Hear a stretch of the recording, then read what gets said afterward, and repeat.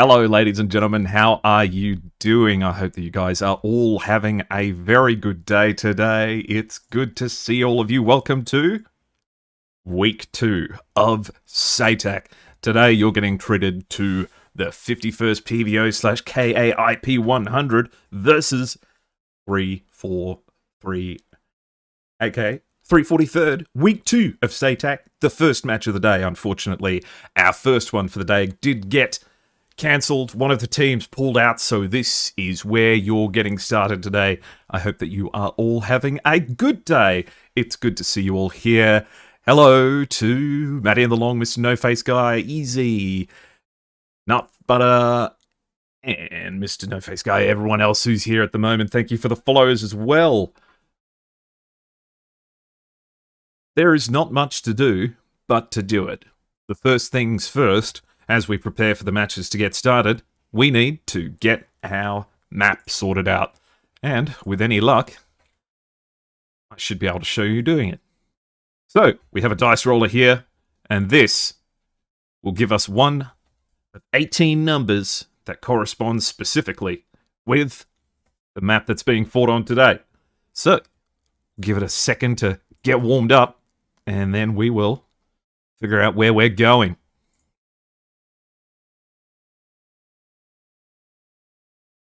14, which corresponds with Kamiman Bashar al-Assad versus King Hussein Air College. We are going to the Middle East. Number 14 means early morning light clouds. So, that'll be our weather for today and our map. Once we get everything set up, we can start working towards where the combat's going to be happening. So, how have you guys been doing? Did you enjoy Week 1 of SATAC? Did you watch any of the VODs that you guys missed? Or did you catch up with anything later on? While I communicate with the team.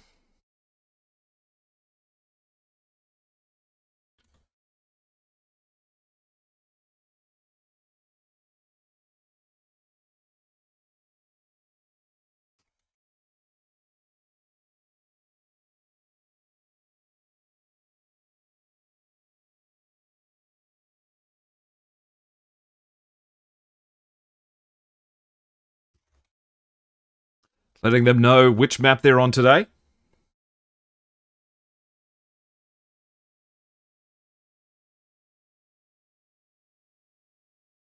And get everyone sorted into their distinct roles. Hey, Plasma1945, good to see you. You're impressed by the crazy AIM-9 loadout. So many AIM-9s in the last stream. TMC versus SPQR. The Apache is out of place in this competition. Oh, no one's out of place in this competition.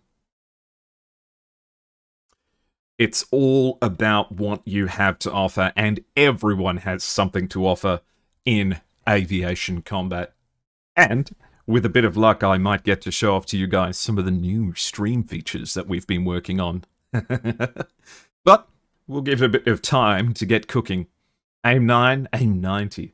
I'll tell you what, those SPQR boys brought some very frustrating loadouts. I can not necessarily encourage asymmetrical loadouts and fuel loads, but, you know, there's a place for everyone. Oh, my mouth is stuck open. There we go. Looking much better now. Oh, I was getting way too excited. Okay. So, I'm just having a look at the players gathering themselves up together. We've got some recognizable names. I'm excited to see what 343rd has to offer. And once they've got themselves all organized, we can show you what's going off. Hey, ETF Breeze, good to see you. Good to see you. Ah, I'm just cracking my neck while we get everything all set up and ready to go. While we're here, guys, and having a look at what's going on, shall we take a quick look at the groups that are participating in this competition? We're currently in Group B with the 51st and 343rd going up against each other. Last week we had Group C with TMC and SPQR facing off. And we have more to look forward to. All of these teams that have decided to join into SATAC are providing us with excellent entertainment as they go up against each other. And it's important that we take a moment to recognise the sponsors for the competition, which include Heapler, Eagle Dynamics, Magnitude 3, Deca Ironworks, Razbam, TacView, and Lock ATC. It's hard to sleep with a match the next day. Ooh, Breeze, who are you going up against? I should know this off the top of my head, but I'll tell you what, let's have a quick look. Ooh, RS versus GC. Hard fought. And in fact, we've got ETF versus Alamo at 1800 Zulu time. Following this match, with any luck, we'll raid you right into that to keep all of the combat going.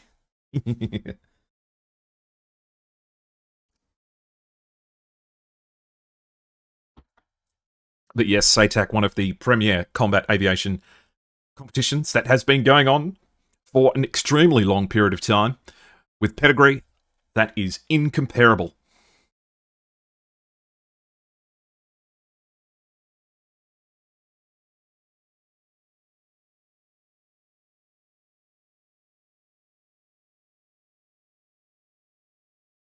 Alright, looks like 343rd does not have access to Syria at this time, so we're going to re-roll between 1 to 12.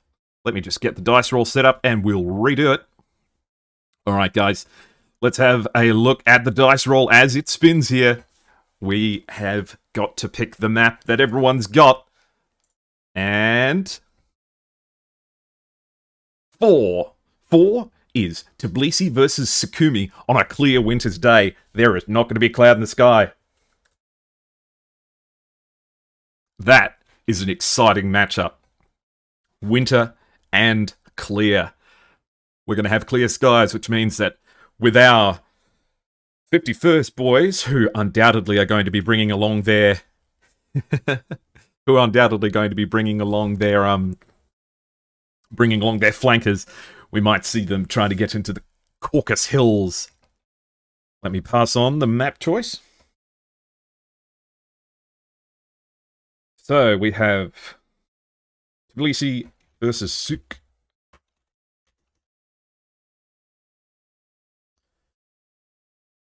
Tbilisi versus Sukhumi. Clear winter's day. Oh my goodness, I can barely contain my excitement. What a fantastic map to get stuck into.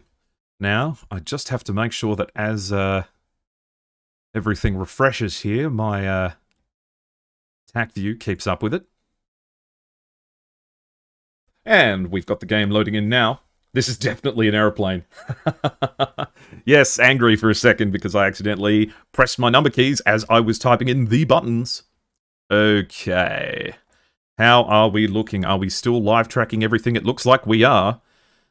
Hey, you guys want to see something cool? Let's check that everything's all working.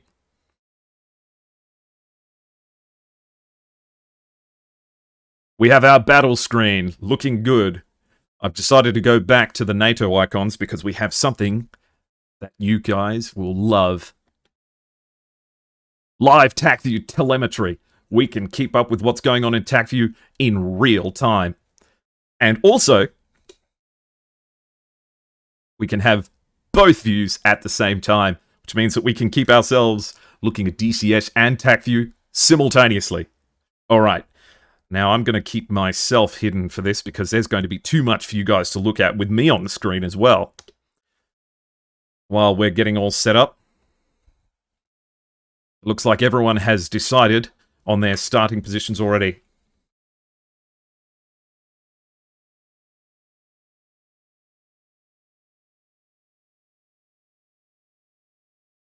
I'm already recognizing some of the names that we have. I'm excited to see some of these guys fight.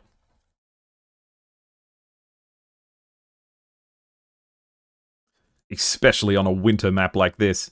It's going to be fantastic. Oh, Lemon Wire, come on. You want to look at me? You'll get plenty of a chance. Don't you worry.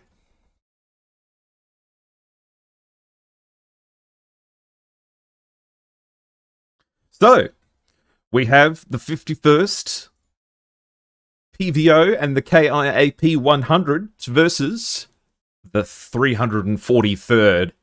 I mean, the names give it away. The 343rd is predominantly a Japanese organization, but has a number of different members and is going to be bringing a slew of different aircraft. However, the 51st PVO and the KIAP100 are very much associated with your Su-27s, J-11s, and Su-33s with gorgeous-looking liveries to go with it. Hey, Yambo. Hey, Smori. Good to see you. And in fact, speaking of the 51st, in 2007, a few dedicated lock-on pilots decided the time was right to shape a true virtual Red 4 squadron with new ideas, unique culture, and a competitive approach to establish worldwide recognition. On the 15th of December 2007, it was officially inaugurated as the 51st PVO Regiment to honour a real Soviet historical squadron that flew the venerable Su-27s and MiG-29 fighters out of Kreminsk Air Force Base. It's one of the oldest squads in DCS, with over a decade of complete domination in competition and community events. We'll tell you more about them as things start winding up.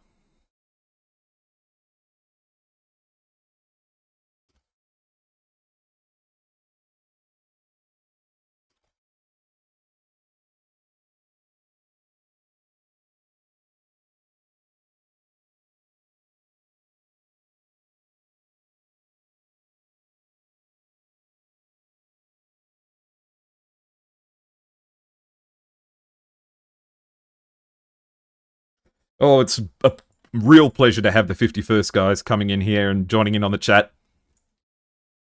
And I'm just having a quick look at the planes that we have spawning in at the moment. I'll show you soon. But it looks like we've got J-11s and Su-33s predominantly on the Red 4 side with the 51st. And on the blue team with the 343rd, it looks like we have a JF-17, two F-16s, two F-18s, and an F-14. It looks absolutely spectacular. Now, important notes to remember. This being the opening rounds of SATAC, with this being the group stages, both teams still have access to E3 AWACS. However, once it gets into the knockout rounds, we will be losing this ability, and they will have to be guided by player GCI.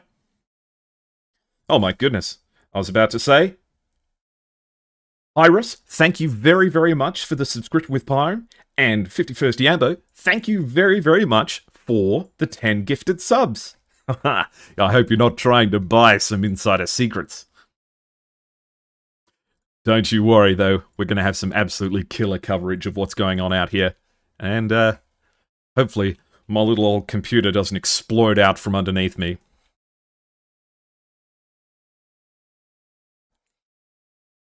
I'm not saying that I'm going to allow myself to be bought and paid for, to be given favourable coverage to either team, but it can't hurt. Yambo, naughty, naughty. Oh, look, if you got a sub from Yambo, please say thank you. Okie dokie. I'm just enamored with all of the cool tools they've given me to play with. In Soviet Union, the bribe is the key. True, true, true.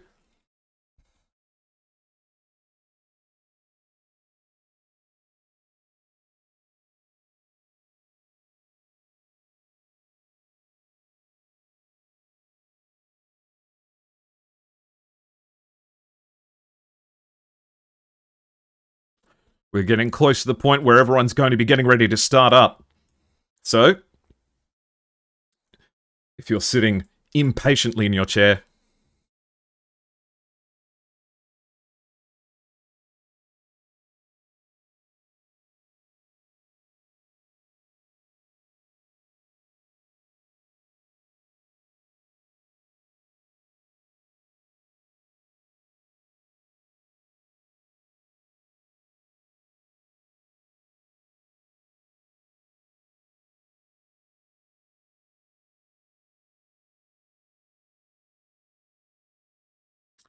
have a good fight and hope you guys enjoy the show. Well, I hope you enjoy it likewise. seeing as we have some downtime. It took out a halo with the Waffenträger. Alright, well, we've got everyone starting up and showing us what we've got going around. Any bets on what's going to be happening? Do you guys know these teams? We've got some members of the 51st here, and I know some of the people in the 343rd. And they are all supremely good flyers. And I accidentally picked up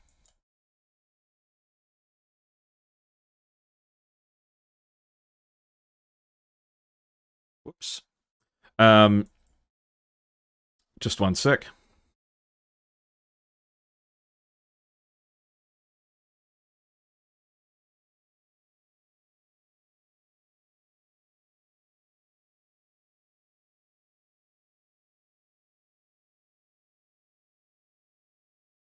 '51st flies head on and fires Fox 1's 343, flies at 90 degrees and notches. It will be a perpendicular flight. Ah, I see, I see. There we go. I fixed what I just broke. I continue to impress myself. Let's switch over to this screen, make sure everything's looking good and working as expected. You're excited to see 51st choice of entry into the arena. You've seen some seriously tight formations in the past, so seeing how they deploy into their game plan should be interesting. Oh, yeah? Well, they're showing up with absolutely gorgeous skins. Let's get the sound of the jets roaring in our ears.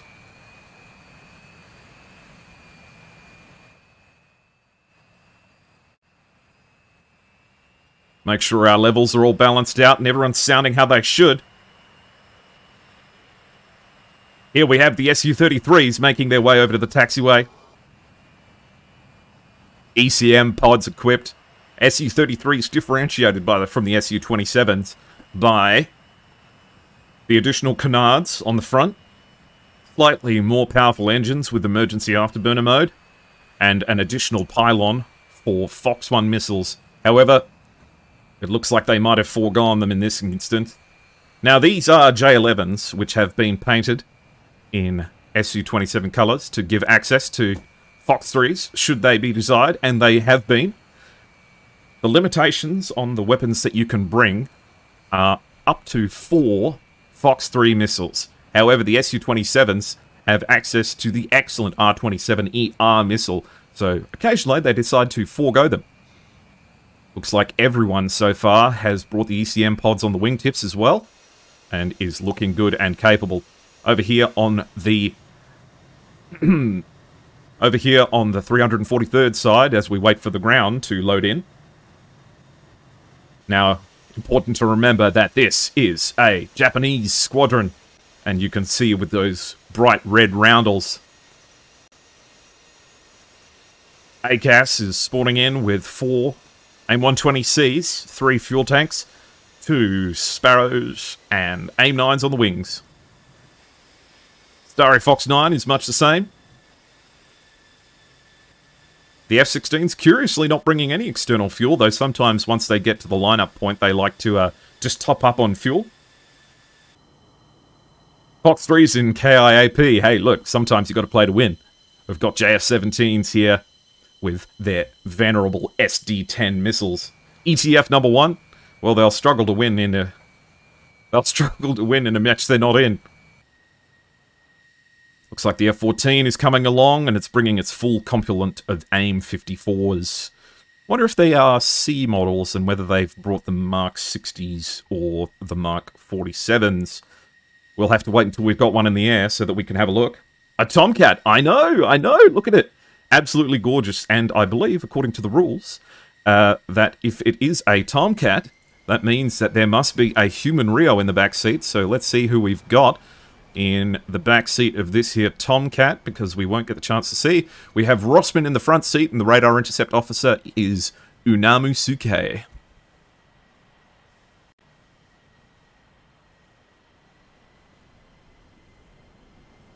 Yes, the Tomcat has brought 4 Phoenixes. It does have to abide by the limitation of 3 Fox 3s, which means radar-guided missiles.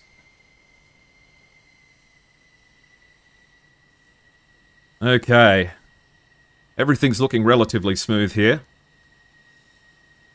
I have a lot of stuff open all at the same time, so we'll just have to be a little bit tempered with how we use TAC view and everything all at the same time, but I think it's looking good.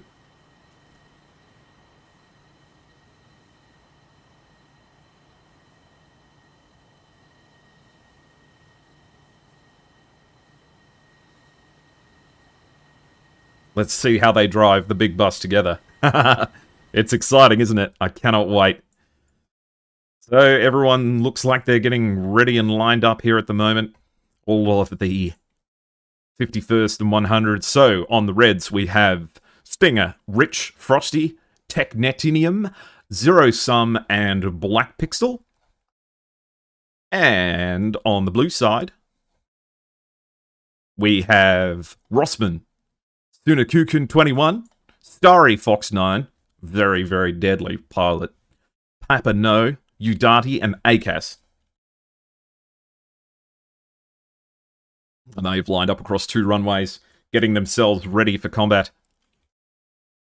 So, it's a bit hard to tell on this particular map. Let's see if this is a bit easier to read. It's all kind of about the same. That's the trouble with this winter map. It can be tricky to see.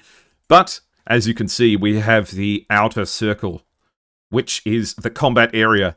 The moment a team enters, it begins a 5-minute timer. And if those 5 minutes pass without the enemy team being present in the circle, then it's a forfeit by default.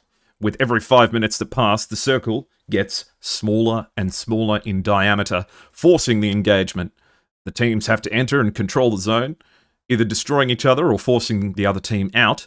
And upon reaching victory, they need to fly back to base and land. They need at least 1 plane to successfully make it back to base and land after victory is achieved. So, it's important not only to manage your weapons and win your fights, you have to keep enough fuel to make it home too. And it is a little opportunity for you to flex your pilotage ability, seeing whether or not you are capable of a buttery smooth landing. I remember that TMC showed off last week with a Cobra landing. I think we'll have to see if 151st will get their victory and secure it by a Cobra landing.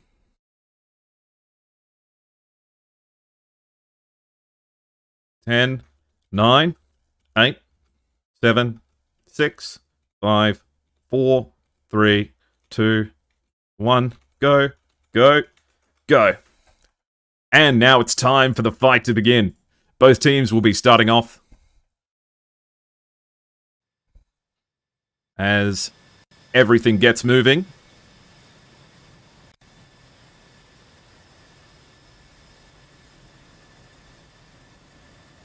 Hopefully. Looks like the JF-17 is taking off first.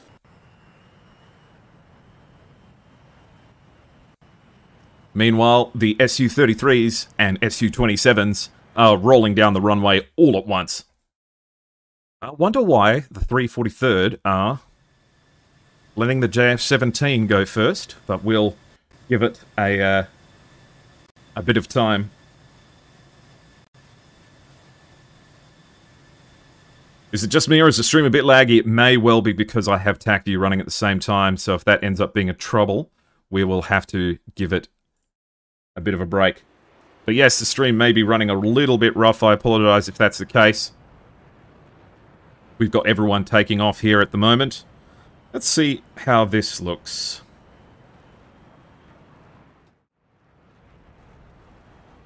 So, we have the tactical view of the entire operation over here, with 51st and 100 all taking off and making their way down in good formation. It looked like the JF-17 has an ECM pod. Perhaps they are confusing the 51st radars while having the Jeff well out front. You know what? I would say that that sounds very likely. And let's see how the rest of the boys over here are going. Definitely being spearheaded by the JF-17. It'll be curious to see what he gets up to.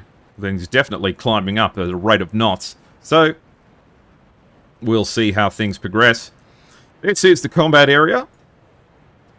Flanked on both sides by high mountains, with a large valley in the middle. For planes that accelerate well and perform nicely in amongst the mountains, particularly the Su-33s and Su-27s, with their excellent close combat dogfighting modes, they will be able to take good advantage of the mountainous areas.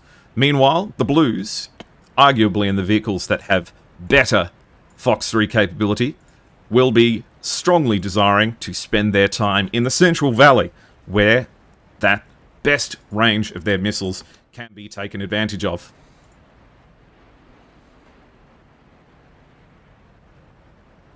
Meanwhile, these guys are giving us a demonstration of the quality of flying that we can expect in this sort of round. What's the air temperature in this server? Let's see. -4. So, it's a winter's day, and it ought to be popsicle temperatures out here. Which means that these jets should have all the thrusts they need. With some spectacular formation flying.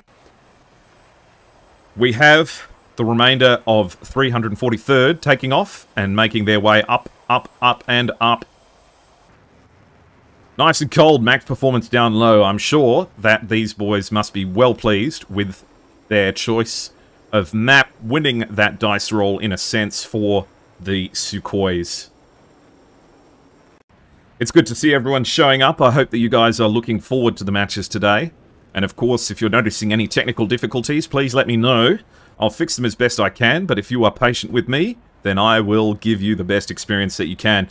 Meanwhile, absolutely gorgeous flying here from the 51st and 100s.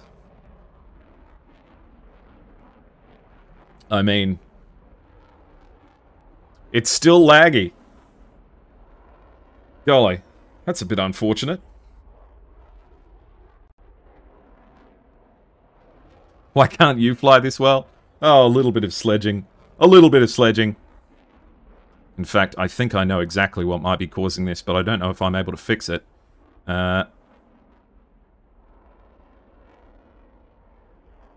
We'll give it a bit more oomph. And we'll go over here.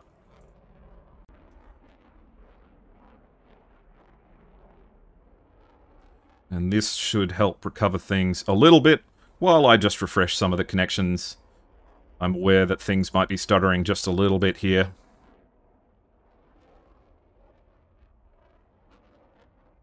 Alright, hopefully that gives it a little kick in the guts. This should definitely be interesting. Limit the FPS for TAC view for next streams. Is that something that I'm able to do just by restarting the program? Either way. If it all turns up a little bit pear-shaped, then we'll just stick to the in-game view. Now, at any moment now, we should be getting the alert that the 343rd have entered the circle, which will be a good cue from the boys at the 51st that it's time to get moving. And there we go, we have the warning. Blue have entered the battle area. And they're leading the way with Sunakukan in the JF-17 with the ECM pod.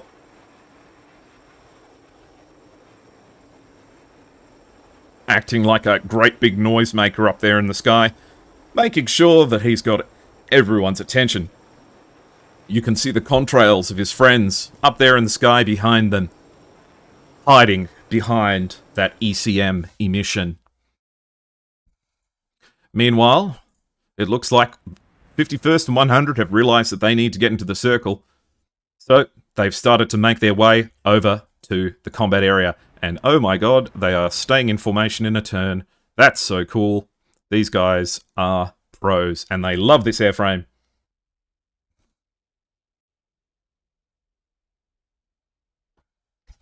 Well, formation in a sense. It does look good, though. And they are splitting off into separate directions, presumably to spread out and begin their attack.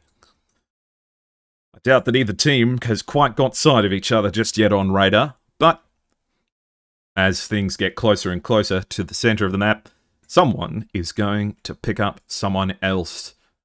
The battle area is contested, so that means that they both know they're inside the circle now. It is officially no mess around time. Here we have Papa No, joined by his wingman on the right flank, following behind the JF-17 with the ECM pod, hoping to have their radar signatures hidden. Check the 51st speed, they should be close to Mark 2 by now. Ooh, indicated airspeed of 500 knots. And let's see how things look on the TAC view. Yep, they are absolutely hauling ass at the moment. Splitting off into 3 distinct groups. Technectinium leading the first group, Rich leading the second, and Stinger leading the third. Meanwhile,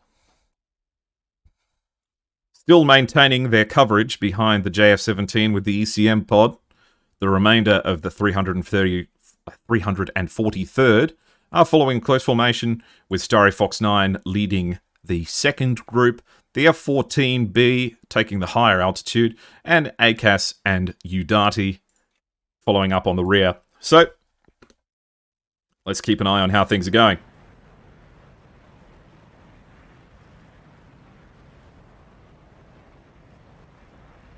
Things look a little bit smoother on my end, but keep me posted with how it looks. They've brought the F-14, I know. And in fact, that F-14 radar can probably pick them up already at this range, so they ought to be getting good data. However, the 51st guys have all brought ECM pods, so whether or not the AUG can burn through that radar at that ECM at this range, it will be interesting to see. Either way, Phoenixes are deadly at these high altitudes, but if you know what to look for, you can evade them. I reckon they'll be holding on to them until they get a little bit closer, even though, what ranges are we talking here at the moment? We are currently at a separation of 45 nautical miles, which is detection range for everyone, I think. They're getting involved. 26 nautical miles to burn through. Alright. So, the ECM's still banging away. I doubt that they quite know what altitude and distance these 51st boys are at, but they are absolutely hauling. And we have our first missile out, an R-73ER out from Rich, which has taken off from his plane. Looks like it's heading straight for Sunikuken. It's got the speed, it's got the range. Does he even know? Sunikuken looks like he's not going defensive too aggressively. Seems comfortable. However, this missile still has speed. Maybe not be quite so blasé about the dodge. We have a missile launched from Sunikuken. We'll just see whether or not this Oh my goodness. That's why you've got to dodge the first death for 343rd. We have R-27ERs launched from Techneticum and Stinger, and in return, Sunikukum's SD-10 is flying towards Techneticum. We have a AIM-120C out towards Stinger. Has this SD-10 got the range, and does it even have track? Nope, it's gone dumb. And what other missiles have we got going on in the air? That was a home-on jam shot. Let's see how we are looking on the TAC view here at the moment. We have the first of the Phoenixes out already, which looks like it's making its way in amongst the hostile forces. No losses thus far for the 51st, who are maintaining quite an altitude and separation dominance. Another AIM-54C going high, lofting deftly towards the 51st. So, let's get back to the battle and watch this happen live. It'll be interesting to see whether or not this Phoenix can make the difference, but it looks like it's running out of speed. and has no good track on anyone. We have an R27ER launched against Rossman, and in exchange there is an AIM-54C going in that general direction too. Rossman will have to be careful here. These missiles can keep up with him, but they are flying away at a rate of knots. That missile has no energy left to follow them up. Meanwhile, we have a Phoenix with speed, but does it have track? It looks like the 51st have seen it, and they are going low. The Phoenixes are a big chunky missile, which means they are quite susceptible to feeling the influence of drag. The other AIM-54 is completely out of speed, while an R27ER launched towards ACAS with good speed is progressing towards the low altitude. Now we have two more R27ER launches and an R73 launch. This R27ER is going up against the F-14, who needs to be a little bit more evasive than that. Have you got enough speed? And it's gone for the countermeasures. What about the ER against Papa? No. Doesn't have the speed to convert that into a kill.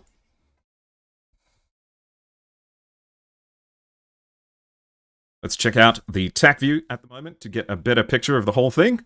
We have a AIM-54C flying in formation with Stinger.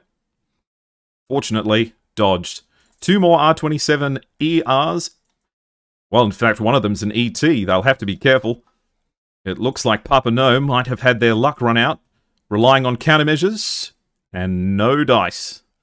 Bad luck. However, we have an AIM-120C going up to meet Rich. Let's go see whether or not Rich has the legs to get away from it. Looks like he does. Has it got any kind of track at all? I don't think it's got any kind of track. Alright. Both Phoenixes are dead. Now, no losses for the 51st, but they are finding themselves to be encircled a little bit by the 343rd. R27ER traded with an AIM-120C in both directions. AIM-120C doesn't look like it's got a good track on anyone. Actually, it may be following on to zero-sum at a rate of knots, but he dodges just underneath it. There's the third? No, maybe the fourth Phoenix we have up in the air. Oh, that's going to be a difficult dodge. Oh, that was close. Unlucky for that to not connect. A very close range shot against Rich. This is going to be very difficult to dodge. And sure enough, it connects. Starry Fox 9 gets a kill for the 343rd. The tables may be turning in the other direction. The only question is there still enough time to convert it for the 343rd? Now, the 51st boys are looking low.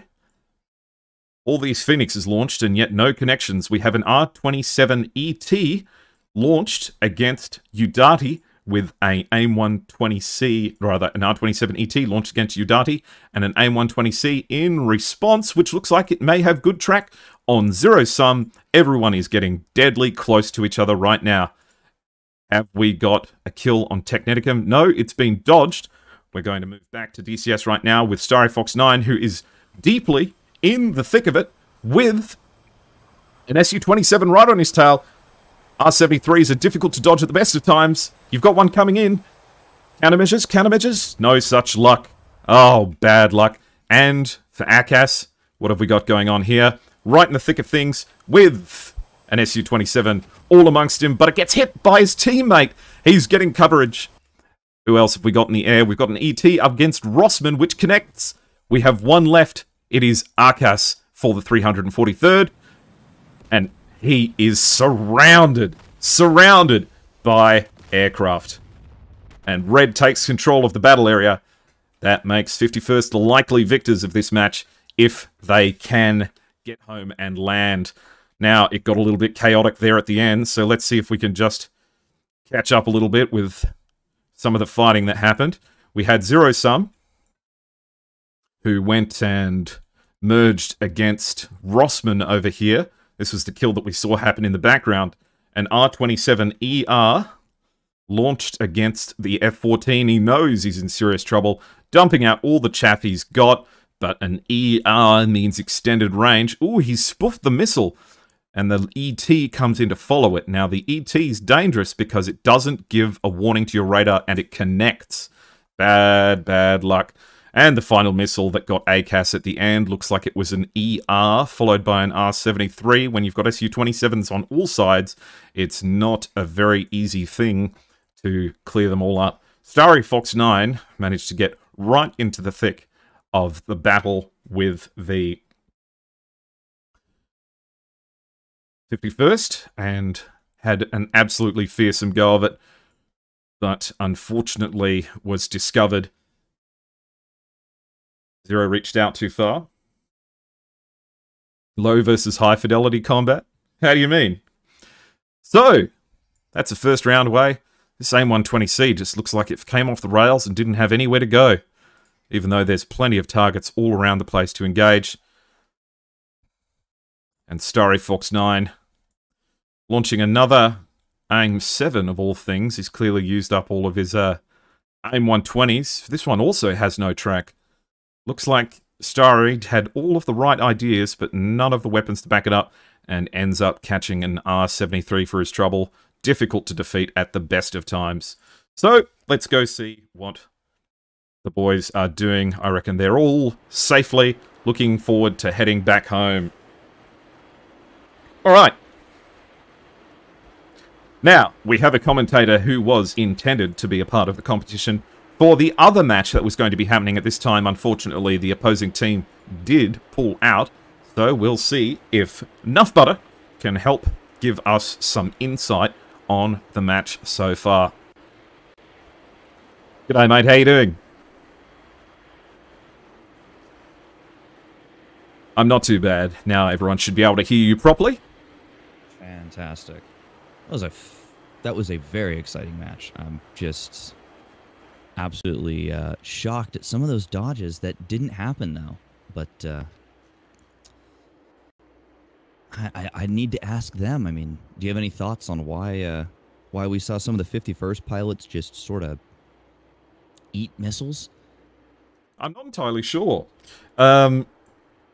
What's more surprising to me is so many Fox 3s launched from 343rd, and just none of them really going anywhere.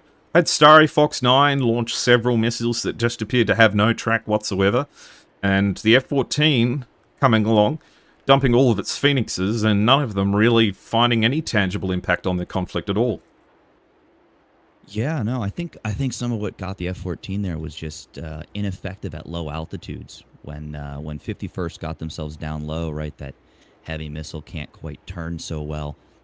But up high, it seems that 51st was able to sort of bring it into the notch, defeat the missiles kinematically, and then I know just Rich showed off that fantastic inverted split S they like to do as a great way to defeat missiles, especially Fox 3s, but making them track wide outside the maneuver and just bleed all their energy and make them go wiggly and go stupid. Yeah, no, I definitely noticed that.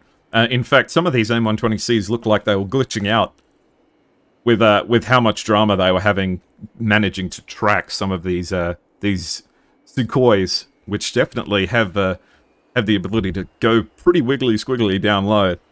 But even still, it just felt as if 343rd was in a winning position, especially considering they managed to get quite a powerful encirclement on all sides towards the 51st and converted that into nothing. Even though they were surrounded, the Sukhoi still felt like they were the ones doing the damage. Indeed, I think Starry Fox almost had a victory, and I'm wondering if that's why Rich ended up eating that AIM-120, thinking he was going on the beam from a missile from the rest of the fight, and that he could easily defeat. And of course, we just watched it fly right into the center of his aircraft. I'm thinking maybe he had no idea Starry Fox was there. Starry Fox so low that the E3 was unable to pick him up and put him on the data link, which, thinking about it again, these Sukhois don't have a data link, do they? They do, but it's not it's not as comprehensive as the data link within the Western aircraft. It's just a basic series of triangles that lets you see where the location of hostile and friendly forces are, but it takes a little while to refresh, and it's not quite as comprehensive as the Western ones do. Interesting. Well, then maybe that's what got Rich killed there, thinking he had defended a missile from the wrong target. But it really did look like, as you said, that 343 nearly came around and encircled the Sukhois. You know, did lose a couple of their pilots doing it, but found themselves in a very strong position. And 51st was able to fight their way out of it. Yeah, I'm just having a look at Rich's final moments here, and it definitely seems as if no one knew that Starry was down there. I reckon that he was picked up by Zero Sum pretty much by pure chance. I don't think anyone knew he was there. And if he was loud, because I've known Starry Fox 9, I've flown against them before and got absolutely demolished, so I know that they are a good enough pilot to absolutely massacre people if they get into the wrong situations. So I feel like if he had been left to get away with it. In fact, you're exactly right. I don't think they had a clue that Starry was down there, and when that missile showed up and Rich started getting warnings about it, it was already too late. Yeah, in fact, indeed. Yambo is pointing out quite rightly that I think that might be a blind spot for the SPO radar warning receiver. Now, if you are conscious enough to attack an aircraft specifically from the blind spot of its radar warning receiver, I think that demonstrates just the quality of pilot that we are interacting with here. But these guys are some of the best. Indeed. Certainly we saw 51st enjoy showing off their formation flying skills at the start, but I don't think either team here has got any slouches in them. No, not at all. 51st just has a bit more experience working together, maybe, to get them up to this level of skill. But I think that it's still a very even match between 51st and 433rd. Not only a very even match, but also demonstrates that there's no clear winners when it comes to the differences between Eastern and Western aircraft within DCS at the moment, especially with the limitations placed by SATAC. It feels like everyone's got a fighting chance, and one of the things that this competition has definitely taught me is the effectiveness of the Su-27's Fox 1s, the R-27 ERs, which I feel like a lot of people write off, seeing as their semi-active radar homing. They write them off a little bit as kind of being garbage missiles when you've got Fox 3s in the games. But I think it's been shown several times here that they've got legs on them, and even if they need to be guided by the radar, if you know how to use it, they'll kill. They really do. I think a lot of that might come from people's experience fighting the DCS AI, you know, and that Fox 1s are very easy to deal with there because, of course, once the Fox 3 goes active, the AI immediately turns away and loses track. But I would suspect that 51st is waiting a little bit longer to get their missiles in there, especially considering how high and fast they were with their initial missile launches, that they could anticipate the return Fox 3s from 434th. And that's not 434th, it's 343rd. They could anticipate those Fox 3s, get their missiles in as close as possible before having to turn offensive, you know, going into their notches and really playing the game laterally as they move forward, running their ball down center, so to speak, to get the most out of those extra range and, you know, decent maneuverability missiles. ST Mori saying in chat that the R has great speed. If you launch it high and fast, it'll hit Mach 5.5 on the way, which I think actually is crossing the threshold of being considered hypersonic. That is a fast missile, and no matter how much chaff and flare you dump into the air while you're going through it, you'll struggle to get away from that. As we watch 51st and 100th come back to their airfield, they just can't help themselves. They love the Sukhoi series of planes. You could just tell the way that they're sticking to each other like glue. They have chosen an airframe, and they are absolutely demonstrating that they're some of the best people with it. Indeed, yeah. Those formation flights they've been holding are beautiful, especially with the fact that they've got turbulence on the server, so it's not just nice clean air they're flying through. They're having to use their actual skills as pilots to maintain these formations even more so than normal. Yes, and I must admit I have a soft spot being the Sukhoi myself. In fact, seeing as the match is going, can I...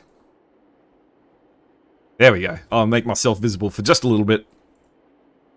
Yes. Now, one of the other things that the Sukhoi has, looking at the front of its nose here, and the Su-33 has it as well, is this electro-optical sight. In combination with the R-27 ETs, the electro-optical sight can be used to target Fox 2 missiles at quite long ranges without providing any kind of warning for the recipient, and I think that they absolutely managed a coup by scoring a clear winter's day on this map. It couldn't suit them better. The electro-optical sight is going to be contrasting perfectly against the cold environment, and you have no clouds in your way to disturb that kind of tracking. Do you reckon that's a big advantage that they have in their favor at the moment? You know, I would say so, but we didn't see... I mean, we saw, what, 2 or 3 ETs shot out, maybe, and not as many as their ERs. So even if it is an advantage they have, they don't seem to be using it as much. But when it does come down to using their ETs, especially when they're using them from up high, looking down like we saw them use a couple of times, I say without a doubt that nice clear picture and the reduction of clutter is going to be working truly in their favor as they try to get those long-range Fox 2s sort of in that range between missiles. You know, a radar missile, it's a little bit too short, but I don't want to use my close-in turn fight missiles, so I think you're dead on that is going to be a big benefit for them. And last week I think we saw exactly the same thing. I don't know if you caught the TMC versus SPQR match, but there were some J11s in there, and they brought along their R-27 ETs, and it's a tactic you see on every multiplayer server. Anyone who flies this plane will do it. They will launch an ER, and then immediately afterwards they'll launch an ET behind it, and you get all lights and sirens with the ER missile, and then they'll have no hope of that missile connecting, but they'll count on the other pilot not necessarily knowing that there's an ET following it. And the F-14, I think, got caught by exactly that. Had an ER coming towards it, a Fox 1, and it defeated that missile, and its RWR would have gone quiet, and there was an ET just behind it, and it came and cleaned it up right at the last second, and there were no flares or chaff or command measures going out. I don't think he had a clue that that missile was there. Indeed, it's a common tactic, but you know, something done commonly, it might be a good one. You know, I think people found that they like that way to try and sneak the missile in there, especially knowing how much players in DCS rely on their RWRs to determine whether or not it's safe for them to turn back in. And in a situation like this where 343rd is already down 2 players, they're trying to be extra aggressive to make up for that loss. I would suspect that, you know, the moment they could turn back in to be aggressive, they would try to do that, and maybe that is working against them a little bit as they you know, found themselves running right into that ET. And even later in the match, we saw R-73s being followed quite quickly after to try and once again, you know, either guarantee that kill or get something hidden in there that they end up not trying to maneuver defeat to get another kill for 51st, but it wasn't needed as the first missile flew true right into the center of that remaining aircraft. No, you're exactly right. What do you think that 343rd needs to do differently in the next match to make sure that they get the connections they need? You know, I think the biggest thing they need is speed. It was pointed out quite early on that 51st was in hot, you know, near 1.6 Mach, and on the other hand, 343 was coming in around 0.8 Mach, and extra Mach really gets these missiles hard. Of course, everybody knows that traditional graph showing drag on an object related to Mach, and getting up to that Mach 1.0 point and beyond it really reduces the amount of drag on that initial burn of that motor, which can get a lot of extra range and energy into these missiles. And I think that might be why we saw their Fox 3s going a little bit stupid. They were a bit lower. They didn't have the altitude advantage, and they were quite a bit slower. So their missiles had to work extra hard to even get into the playing field with 51st. But in order to do that, it used up a lot of their energy. It means they didn't have quite as much to maneuver with 51st, which allowed them to sort of easily defeat a lot of their early launches. But I would need to see the TWS. I think maybe too much reliance on TWS here as well. That 51st was able to fly their tight formations and show up as one blip for a little while, possibly, especially if 343rd wasn't expecting to see them so tight, maybe confusing the radar and the radar operator for the 14. So I would like to see a little bit more RWS force the 51st guys to react to those missiles a bit earlier than they are now, because I think right now they're just playing that timing game, estimating distance to target, going, okay, we're within 30 miles. They probably launched. I've probably got, another 10, 15 seconds before I need to start worrying about their missile returning on me, so I can keep guiding this in my crank, and now I've got to go into the beam defensive. But maybe trying to use some RWS to really confuse these guys into thinking that a missile is a lot closer than it is. No, I think you're exactly right. And with all three of the surviving members of 100 and 51st touching down, that means our first round goes to the Reds. They'll be switching sides and going at it. In every match of SATAC that I have seen and commentated so far, there's one consistent theme throughout it all. The more aggressive team wins. And I think that 343rd lost the momentum a little bit and were playing a little bit reactionary compared to... Oh, up we go. We're playing a little bit reactionary compared to their friends on the opposite team, and it did not necessarily pay off for them. So we'll see what happens in the next round to come. Indeed. I think maybe losing the Jeff early was what threw them off their game and allowed 51st to maintain that aggression and, to jump back to some of the fights of last week we saw. The last time we saw these Russian jets out in the hands of TMC, their initial match, they seemed very passive, hanging out over their mountains towards the north of their arena, and which allowed the SPQR opponents, after a little bit of deciding, do we want to, do we not want to be aggressives, to be the ones to push into their field, and ended up resulting in the SPQR win, of course, for that match. And once again, we saw the same thing here. It seems aggressive behavior, tempered aggression, but aggressive behavior nonetheless is what wins these matches. And being able to react dynamically to your plans being thrown off, losing that first aircraft early, hoping that maybe they could get the jammer to do a little bit more for them, and finding it to be lost quite at the start might have thrown 343 completely off their game. So it would be interesting to see what they'd change up now to respond to that change and that loss early. Maybe they're going to be flying as a formation, or maybe they're going to try the same thing again and hope it works this time. I'd like to see a change up personally, but what do you think? I must admit, in fact, until you said it, I had completely forgotten that there was a Jeff in this match. It got bushwhacked so early on in the conflict that that I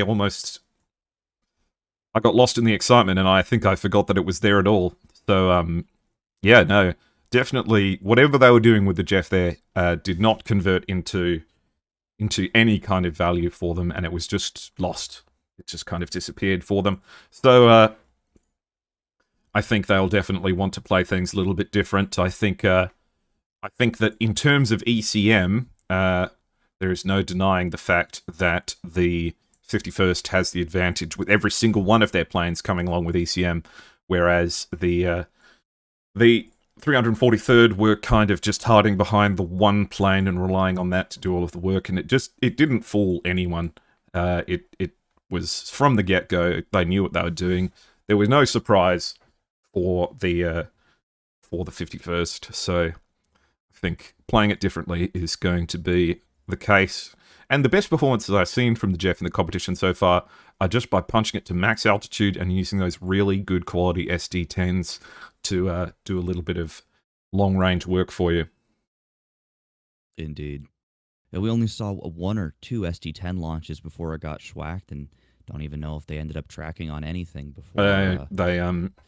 They hadn't even entered Pitbull by the time that by the time that Jeff ended up to be memories. Poor old Sunakukan had no luck. They let that Jeff get too far out in front. Because you remember at the start, they sent the Jeff off first and then waited on the airfield to give, some intentional spacing. But I think that might have ended up hurting them as the Jeff was sort of out there with no backup. Yeah, no, I agree completely. It felt weird that they left the Jeff so far ahead, and it just kind of felt like it was being hung out to dry as opposed to there being a cogent plan towards its use being formed somewhere in the background. But who knows? Maybe their plan, with a little bit of modification, will work perfectly. Indeed, I think seeing the Jeff armed out with the exact same payload as last time might be the one to watch at the early set, see if something changes, see how they try to react to 51st's ability to deal with the Jeff so quickly, and hopefully employ it in a better method and keep it as a quite a dangerous foe for 51st here. Yeah, no, I agree completely. The Jeff and the F-14 will be the two airframes that will need to demonstrate value here, and they will need to do it quite enthusiastically, I think. The F-18s and the F-16s are holding their own. I mean, jack-of-all-trades aircraft that are never a bad idea to bring along. So, if you're going to be bringing along some oddballs, like the JF-17s and the F-14s, you have to really explain that you've got some kind of cogent plan behind it. Yeah, you have to do what the 51st has done. They've definitely brought the underdog aircraft in many people's eyes, but they've clearly put in the time to make sure that they are masters of it. And that Tomcat, I think, maybe was a little bit too low in altitude. It seemed like while it did get a bit of an altitude advantage over some of its teammates, it was never that high. Not really in the range that aircraft gets to call all of the shots and sort of be the master. No, definitely. If you're bringing a Tomcat and it feels like the enemy team is bullying you at high altitude, then there's something up with your Tomcat. Not at high enough altitude. Yeah, exactly. Hopefully we see a change here. I am interested to see how 343rd changes up their tactics to deal with that first match, and I'm expecting to see a significant change, at least to their altitude and maybe even their airspeed. But what about you? No, I agree completely. And this is not to say that their performance was anything less than incredible.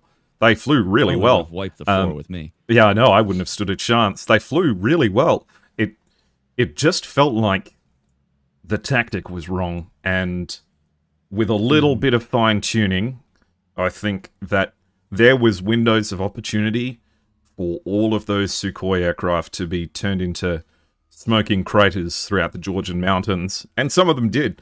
We saw exactly what they needed to take advantage of, which is firing those missiles into those great big planes when they stray a little bit too high, and they don't have quite enough situational awareness. And all it takes is a few seconds. You know, I'm thinking about this more and more, and I'm wondering if they're trying to attempt, with the mud hen on the corner. I've been hearing a lot of talk about how the F-15E is going to be used in some of these PvP conflicts. And one thing I've heard multiple times, and I'm sure you've heard it as well, is the use of the Wizzo as a sort of infield shot caller. Somebody who's focusing almost exclusively on their situational awareness page and telling people what to do. And I'm starting to wonder if they might have used the Rio in the F-14 in a bit of a similar manner. And that was how they were able to get Starry Fox to get around the fight so well, because you did see fantastic positioning out of 343rd. And, of course, having, if I'm not mistaken, the first appearance of a multi-crew aircraft this year, or was there one last week? And I don't think there was one last week. I think this was the first appearance of the multi-role or the multi-crew aircraft. I wonder if they're making use of the fact that, of course, the 14 gets its own data link, and trying to use that to employ players in their best position. And if 343rd this flight around gets another fantastic position where they've boxed in 51st, I would almost say that that's a guarantee that might have been what they were doing. Yeah, it's an interesting idea. And truth be told, I I'm not enough of an expert to say. Well, neither am I. If we were, we'd be flying rather than commenting, wouldn't we? Well, that's the thing, isn't it? Those who can do and those who can't teach. Indeed. Alright, I think we've got everyone queuing up here at the moment, and I might start covering this battle. I will catch you again once this one's over. Fantastic. Thank you very much. A good fight.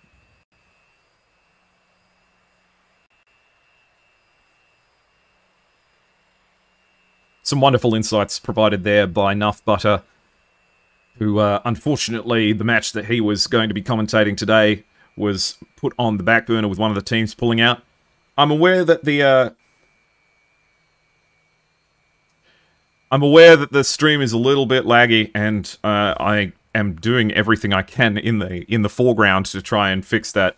I'm sorry for the strange performance. I'm doing my best here. Unfortunately, my computer is made out of wood. The game is performing just fine. The only problem is that that something about the conversion into the stream is unfortunately not communicating quite the way I want it to.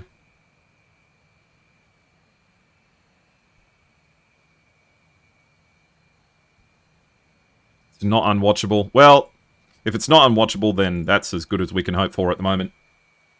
Wood computer, that's a fire hazard. I know.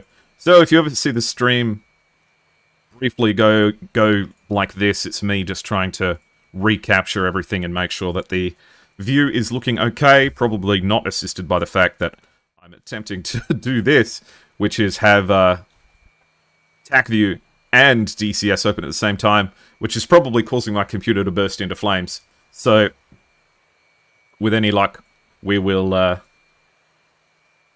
survive this encounter, and we will continue to find good solutions as things goes on. So,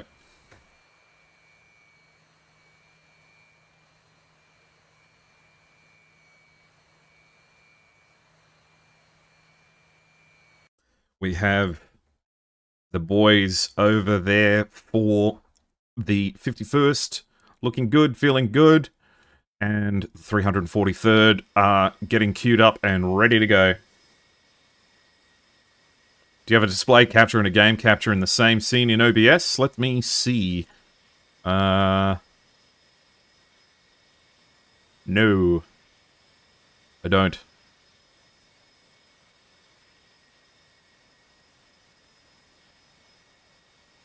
Anyway, let's go through what we've got. So, we have similar loadouts for all of the 51st boys, but for the 343rd, we have a F-16 with 4 AIM-120Cs.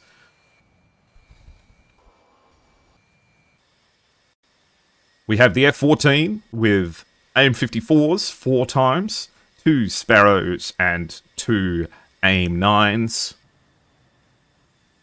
3 fuel tanks on the F-16 with 4 AIM-120Cs and 2 AIM-9Ms.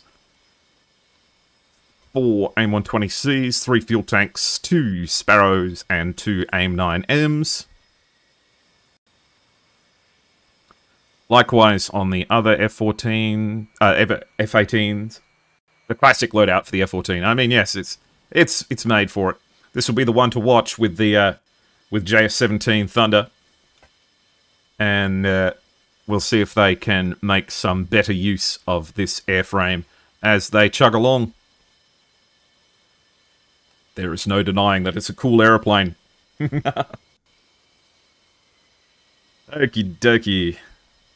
What are we looking at here?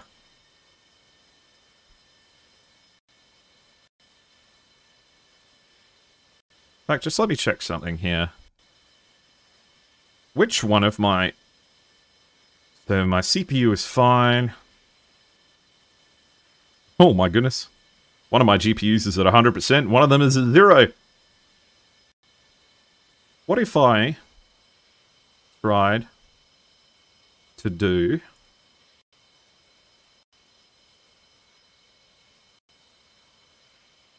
this?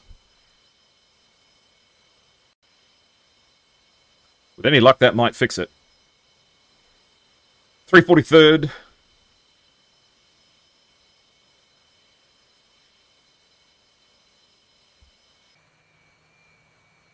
Well, looks like we have some tech difficulties happening in the background here.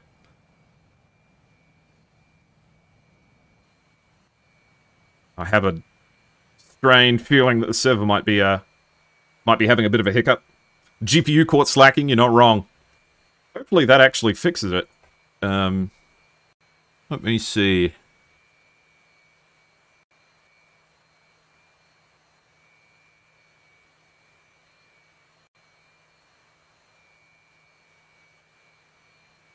But yes, it looks like we have a little bit of technical hiccup happening here in the background. So we'll give it a second to figure itself out.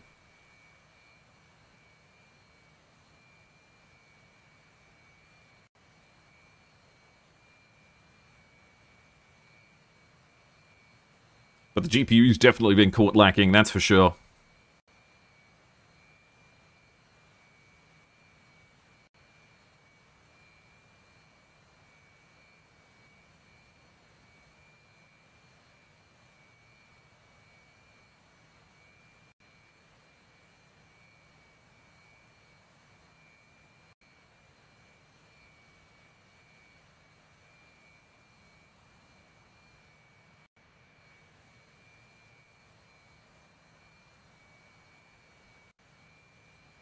We've got everyone up on the starting line, but unfortunately we've lost some of the boys. So we'll have to give them a second just to get themselves worked up again.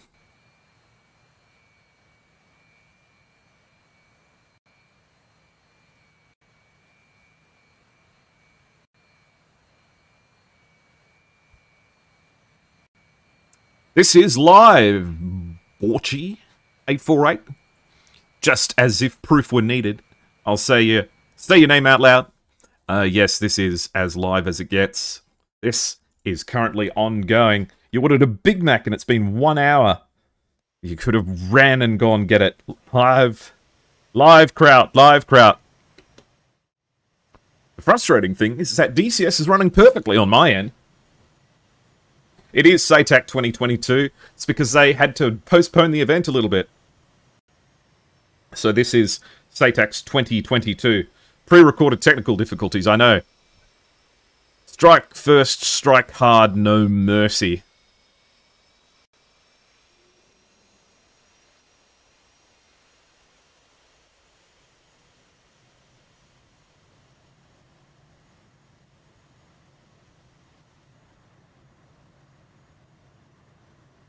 Well, that doesn't bode well.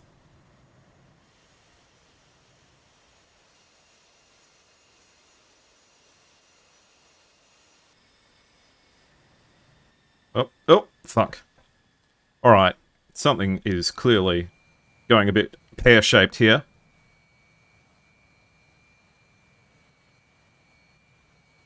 Yes, 51st, usually lags most on the ground, yes it does. But also, the game's not lagging. It's unfortunately, it's my stream. Something about OBS in the background is having a bit of a tough time with it. Which is just no good. But you're right, it does seem a little bit smoother if I'm a bit zoomed out, so goodness knows what's causing all that.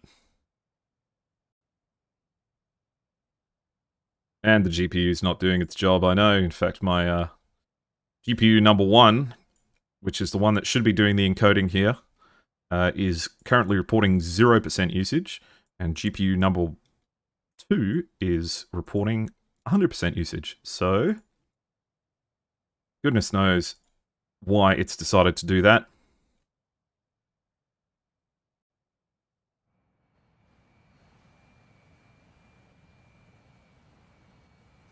We'll get to a point here where these boys need to, yeah, GPU 1 is on its union-mandated coffee break. Which is fair enough.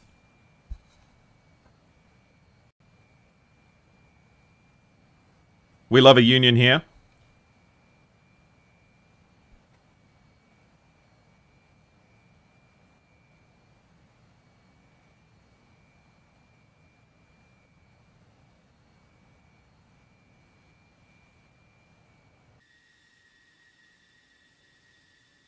we're not careful, we'll run into a situation where everyone needs to refuel.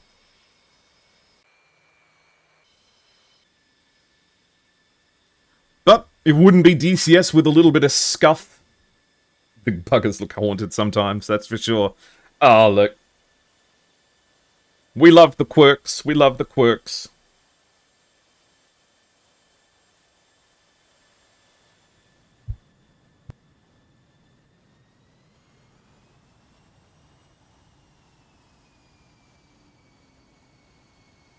Have you done something weird between this stream and the last one? No, that's the weirdest part, is that I haven't. I have not.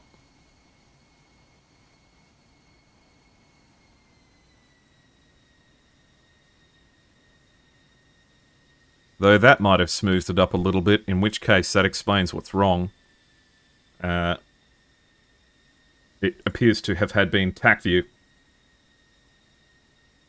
How do I limit the FPS in TAC view?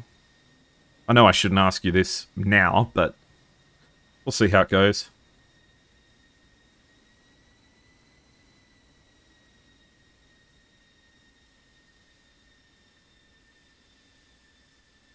You see, now that I've closed TAC view, that seems to be working much better.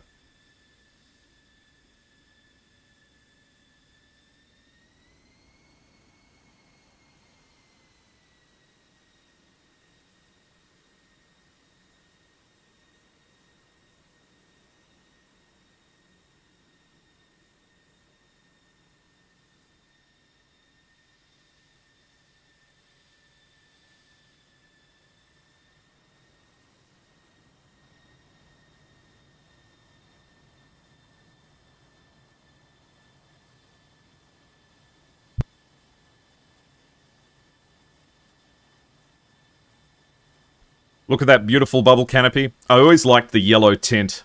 Always had a good look about it. But yes, the JSDF skins.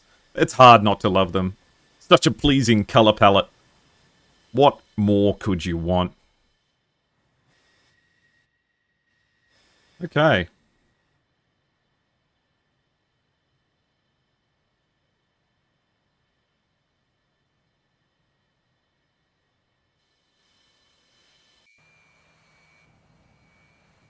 The tension in the air must just be palpable for these guys. I mean, worse enough that you have to do some competitive streaming, but at the same time, you have to do it in front of a whole bunch of people, and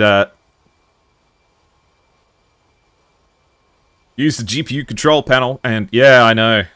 In fact, that's not a bad idea. NVIDIA control panel. See if I can do this without bricking my PC.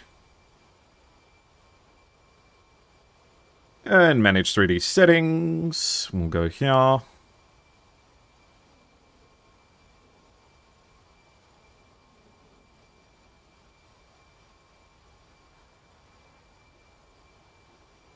TAC view.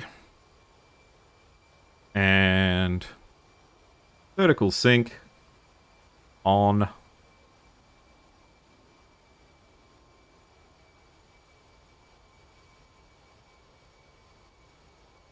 Now the real question is, how do I set the frame rate? Background application max frame rate on. And we'll set that to 20 FPS.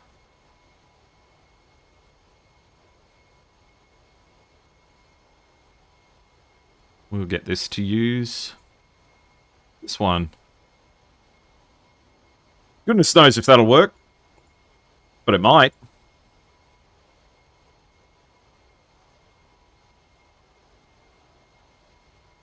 And it looks like the connection issues are persisting.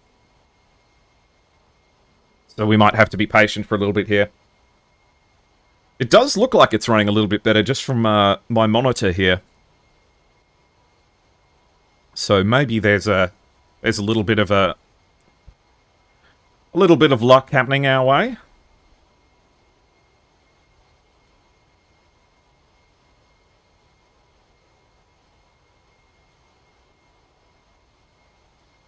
So how are you guys going anyway? Now, I'm sorry I don't have the time to read out everyone's followings and musings and all that sort of thing.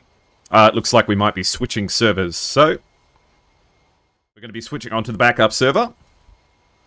No worries. Good morning to you, Dreadnought Leather. It's good to see you.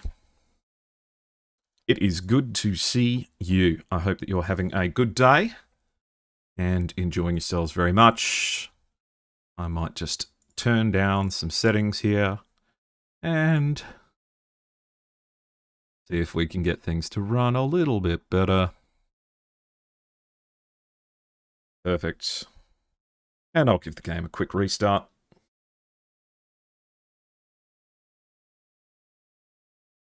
The sky is dangerous. Be safe. Oh, look. I'll do my best. It's not as dangerous as leatherworking, that's for sure. What am I looking for here? Switch on the music for a little bit while we're waiting for things to get moving.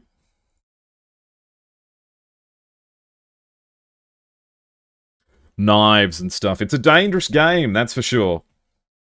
But yes, if you guys do enjoy my content, please. There are a number of places that you can catch airshow content, not limited to joining in on my Discord and following me on Twitter. Two good places to get all of your airshow, the talking plane, in high density airshow action, innuendo, intentional. We're getting everything loaded back up here.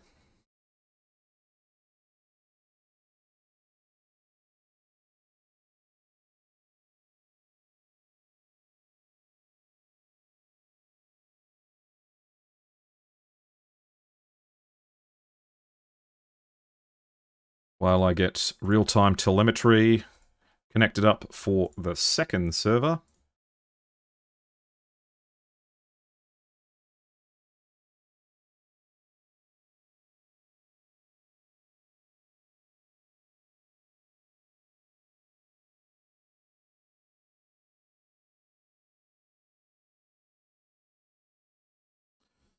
Perfect. Looks like that's all working. And DCS is running.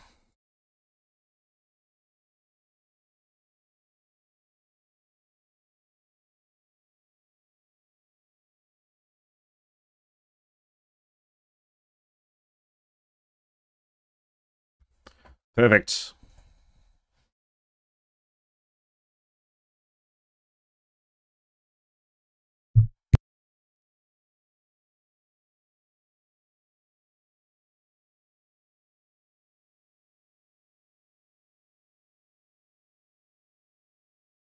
So a few connection problems for the 343rd, which unfortunately slowed things down a little bit, but at least we have a backup server kindly provided, which means that we can get ourselves right into the action quick fast. No dramas at all. Hopefully we can get all the boys working in perfect harmony again. And I have my TAC view connected. And everyone is spawning and starting up. This also gives everyone a good opportunity to refuel and get themselves nice and fresh and happy looking.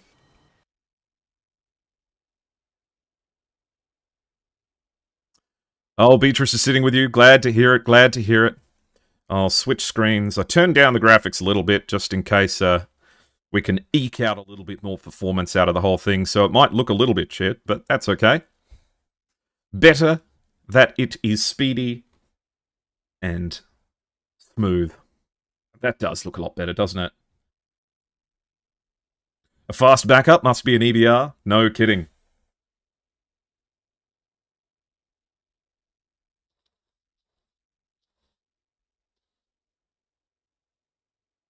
Maybe if this whole competition goes well enough, I'll start up a charity fund.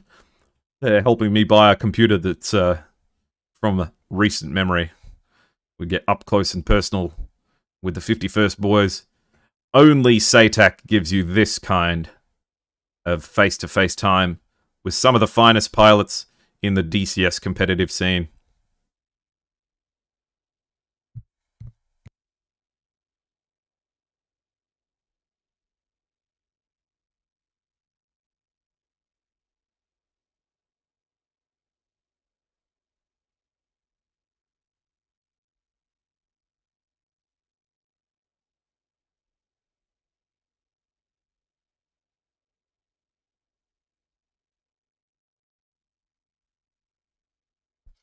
Some fine pilots in there, 10, maybe 12 polygons of detail. What's good there's not 14 polygons.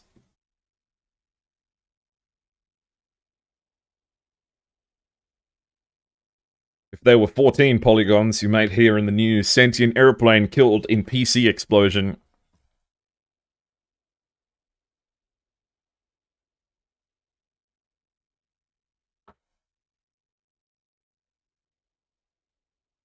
As the GTX 1080s that he literally found in a bin. And that's not a lie. The 1080s that are in my computer right now, of which there's 2, I found in a bin. Yes, they will explode into deadly shrapnel and kill me instantly. Who's flying for 51st? Well, ask and you shall be told. Let's go see who we have for the 51st. We have Technitinium, Zero Sum, Black Pixel, Frosty, Stinger, and Rich. Yeah, 1080 Bi bin edition. The 343rd, we have Rossman, Papa No, Starry Fox 9, Suni Kukin, Udati, and VIP Boy. In our F14, we have Rossman, and in the backseat for him, we have Unamusuke.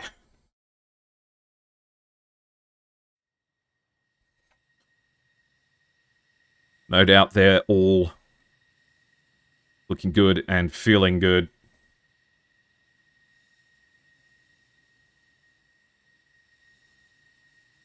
It would be difficult to not be having a good time in a plane like that.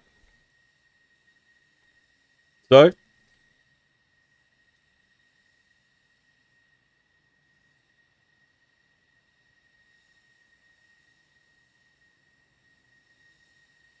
once again, it looks like the 343rd are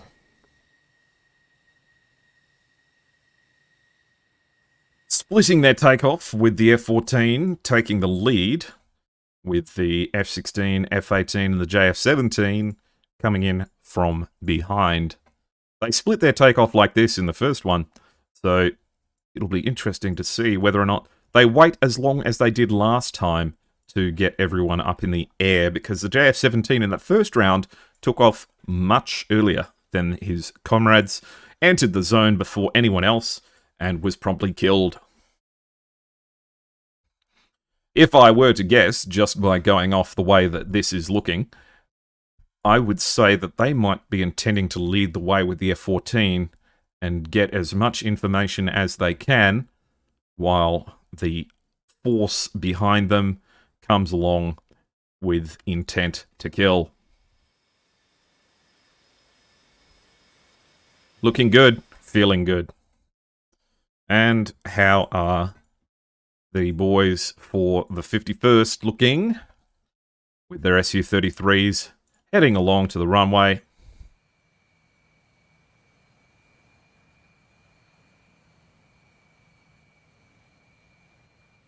Welcome in, Susumu. You are ready to watch the start of SATAC Week 2, Round 2, 51st PVO versus 343rd.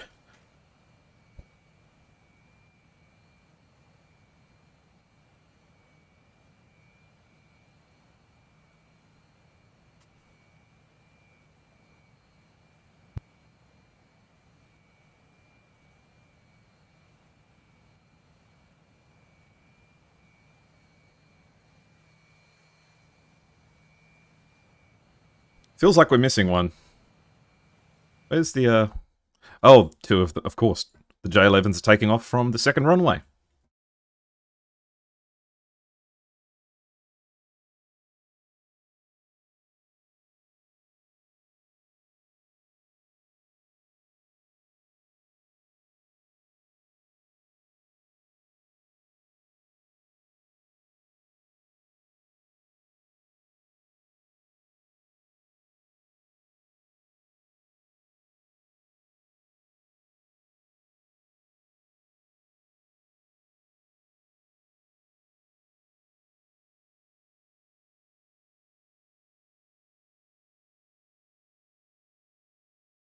That's not a runway. Look at the big... Oh, gosh.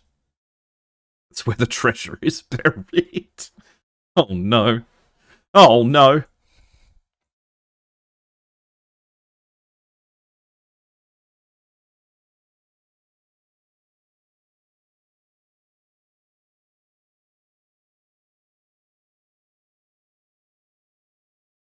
All right. It's time for me to tell them to go.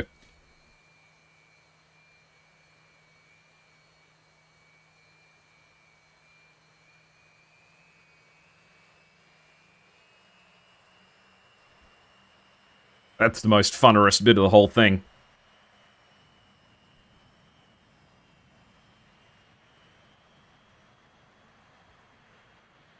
As these boys get schmoovin' down the runway in their gorgeous SU-33s.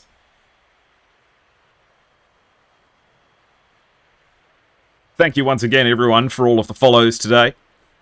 It's a real pleasure to be putting on this show for you all, and I hope that you're enjoying yourselves very much. Particular thank you to all of you who have been patient with the technical difficulties on all ends. It's DCS. How can we expect anything less than a little bit of scuff? But that's part of what makes it fun. And it looks like the SU-33s of the 51st are taking off happily down the runway, followed closely by their J11 mates, who... Oh. A little bit rough, buddy. Careful, careful. Zero Sum cutting his burner potentially a little bit too enthusiastically. Formation takeoff looking good. Oh, look, we'll have to keep a close eye on the boys. Meanwhile, as expected, the F-14 is leading the way for 343rd. So I reckon they'll be planning to use this as a pseudo AWACS as they enter the area. Meanwhile, the second flight of pilots is taking off to follow.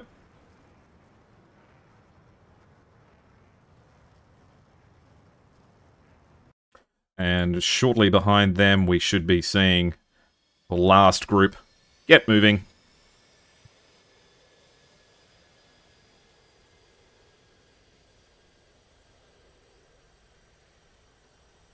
So, different tactics from last time. They're not leading the way with the JF-17. Instead, letting the F-14 Bravo take the front seat. The F-14's taking off. I know people who would rip your guts out for saying something like that. The F-14's not old. But they're definitely taking to the skies. Not burning up to altitude, just staying in mil power for now, so no real rush to get things going.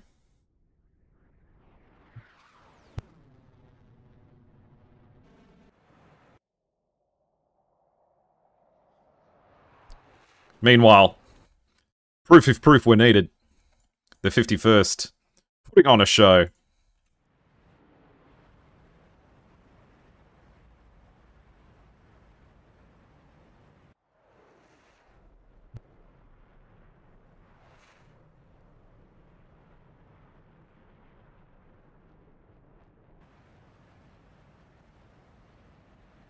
As pointed out earlier, this server does have turbulence turned on, so flying in close formation like this is no easy task. This is not buttery smooth air that they're flying through. These guys are sticking together like glue, and they're managing to do it in some fairly hostile air. What an inspiration. These guys know their airframes, and they are showing us. First round went to them, deservedly. They flew well. But it will be interesting to see whether or not 343rd can cope with the Russian aggression that we have on display here from the boys.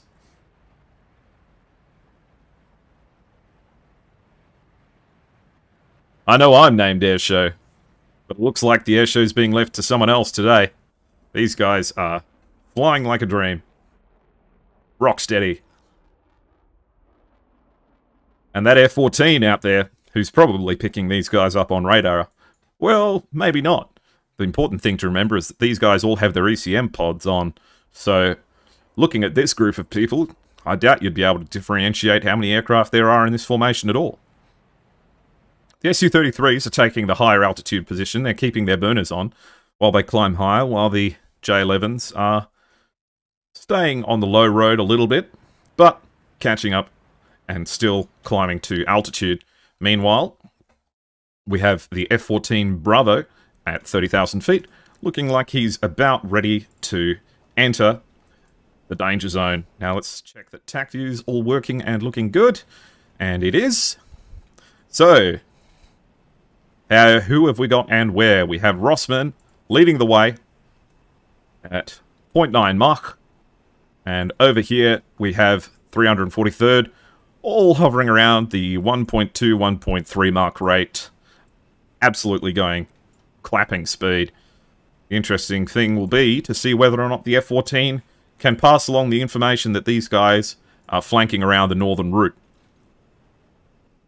Which is a question that may be self-answering. They'll know that these guys have to enter soon, and seeing as they've just entered the battle area, these guys will say to each other, it's time for us to enter the circle and make sure that we don't lose just by being absent here.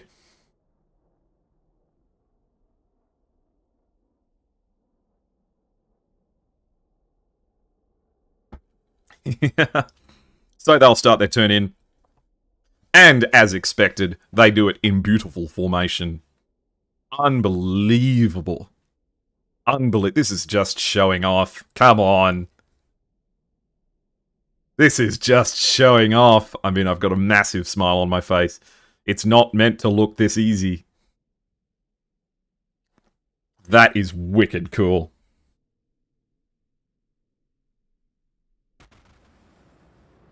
Unbelievable. Could watch this all day. Don't need them to fight. One more. Perfect. Oh, what more could you want? So, they're at 30,000 feet and heading towards the circle. Still sticking together in quite close formation. Two distinct groups, the Su-33 sticking together, and the J-11 sticking together quite closely. Meanwhile, the F-14B is leading the strike group right down the middle, hoping to take advantage of the inner valley of this terrain in order to get the best missile shots that they can. Distances between the two are still quite long, but there is a massive speed and height advantage for 51st at the moment. It just all depends on what they're going to use to take advantage of it. Meanwhile, we have Starry Fox 9 and Papa No sticking together. They will form the first group for the combat area.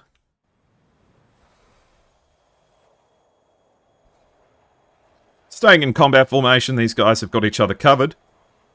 And they're keeping a hold of their fuel until they commit exactly to what kind of fighting they plan on doing.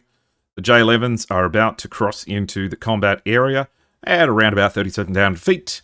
Meanwhile, the top group of the Su-33s have progressed up to 41,000 feet and are still climbing.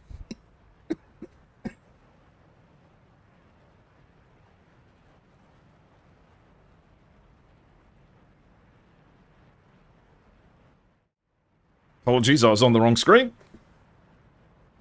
And they are 42,000 feet at the moment and still climbing. They have all entered the zone. The current separation between the two groups is 72 nautical miles. Definitely far enough for the F-14 to start building a picture of things, though whether or not they've managed to cut through their ECM just yet, I'm not sure. But I think they'll know that they're at high altitude. So, a little bit of reactionary flying happening here, trying to get themselves at a higher altitude to keep up with the boys coming in on the right-hand side in three distinct groups. I mean, tactically speaking, it's like a dream come true. Common Air Show dummy moment. Oh, come on. I'm not being ridiculous.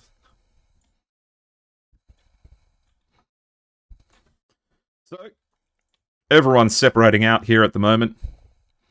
In fact, all three of them are separating out into their pairs, which are then separating out even further. All going incredibly fast.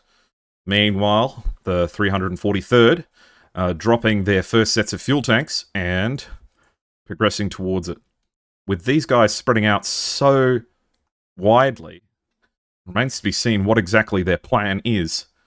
And we have Rich here, who is at 57,000 feet, launching an R27ER. That has really has the possibility of reaching out and touching them.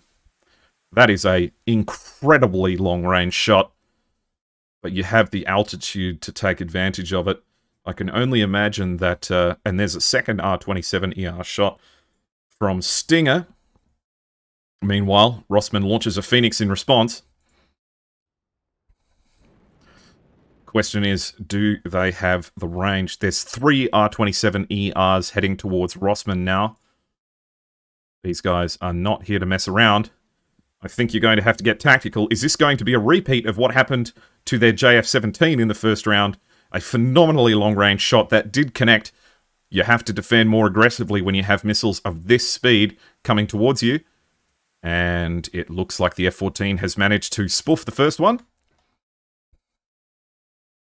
Second one has also gone dumb. And the third one has no track. Looks good. Meanwhile, the Phoenix is still in the air. What kind of speed are we talking? I don't think this has the energy to really push towards anyone. I think that has definitely seen its last legs. Meanwhile, we have AIM-120Cs and SD-10s being launched. Quite ambitiously, I might add. I don't think that has the legs to catch up with anyone. SD-10 as well is progressing towards the target. We'll have to see where these are getting to. I don't think there's any kind of particularly powerful track. We have another AIM-120C launch from Starry Fox 9 as a R27ER is coming down towards him. Now, can he evade that shot? So, we'll have to check and see whether or not that's got a decent enough track to keep up with him. I doubt it. In fact, I think that that's been spoofed. Meanwhile, the AIM-120C that was launched before, not too much speed on it, and I'd say that that thing has probably gone dumb. SD-10s not connecting just yet. In fact, they've all ran out of energy. Another SD-10 coming out from the JF-17 at 16,000 feet probably does not have all the energy it needs to connect. We'll make an only turbo fans for you guys. These guys are flying through a wall of AIM-120Cs and SD-10s, all of which have not enough energy to turn anything into kills. So we have a bit of separation and a moment of pause as everyone is gathering their thoughts. It definitely looks like we have... Oh, and here we have the dreaded R27ER followed by R27ET shot. And they definitely know that something's coming towards them. Question is, does the ET have track? And I would say that I don't think it does. I don't think anything's getting tracked there. These missiles just swinging for the fences and not really connecting with anything. AIM-120C in the air, but no speed on that and no track. No deaths just yet. We have an SD-10 coming out at from 5,000 feet from Sunakukum. It may have the legs to reach out and touch someone over here. Meanwhile, we have Black Pixel at 40,000 feet. Massive altitude advantage with the missiles to take advantage of it. He's launched an R27ER against one of these downward targets. It is going to be virtually impossible for them to escape. All they can do now is put their hopes and prayers into countermeasures. They will be getting warnings. The question is, can they lose it in the ground cutter? And I think they have successfully spoofed this one. It's going to miss him by inches. And bad luck not quite connecting on that one. Meanwhile, there's a Phoenix coming up to Black Pixel, has flying this high proven to be his undoing. I think it's going straight past him, though. No dice. All right. We have an ET going out. Once again, seeing how lucky Sunakukum is feeling. Has it got track? It does. Sunakukum goes down. Bad luck. We have AIM-120Cs in the air coming up towards someone. Yeah. Oh, not enough speed, but it's damn close. We have another Phoenix in the air. Who's it going for? Ooh, this is a deadly, deadly, dangerous shot. Pull some shapes. Ooh, that is going to miss by inches, I think. Yeah, that is a deadly close shot. Meanwhile, he has another AIM-120C coming to deal with him. No dice just yet. I think I might have missed someone else getting lost there. We have an R-27ER going against the plane that has just launched an AIM-120C against him. You have to get more tactical. Can you notch it? Oh, that was dangerously close. Ooh, you can't even claim that that was anything other than luck. We have an ET launch, but I don't know who that's tracking. We just had someone explode out in the front. An AIM-120C going against Techneticum. We're going to have to go through the TAC view to closely see what we're missing here, because there is so much happening in such a short period of time. The F-14's gone. I don't know where it went. And we have an ER launch against Vip-Boy, but it's all gone wrong. We have missiles in the air coming from all directions. He can physically see all of the different aircraft that we have coming flying through the air here, including one directly above him. Just pick a direction and go. He launches an AIM-9 against the SU that's above him, but no dice. One of his buddy catches him. Where's that AIM-9 going? It doesn't look like it has the legs. And the last one falls. Golly, we're going to have to go straight to TAC view and figure out what the hell happened there. So, who did we have there at last moment? We had Vip-Boy, who was defending against all kinds of trouble surrounding him. He moved up to launch an AIM-9, but earned himself an R-27ER, 2 missiles from 2 separate directions. Udati was defending hard against all kinds of trouble, but had no luck. Let's see what happened to the F-14, because there was so much fighting happening. So, Rossman in his F-14, going low and defending hard against all kinds of missiles being launched. An R-27ER not necessarily going against him. Meanwhile, Stinger has got AIM-120Cs following him everywhere. Rossman is just down here pulling shapes. Not entirely sure how you're going to defend against that. What have you got in the air? Zero Sum.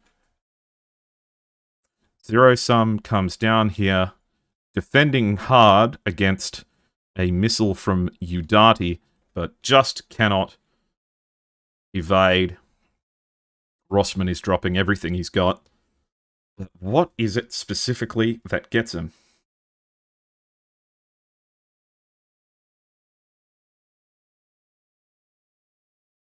Where do you get this video thing that shows what happened? One of the sponsors for this match is TACView, and this is a program called TACView.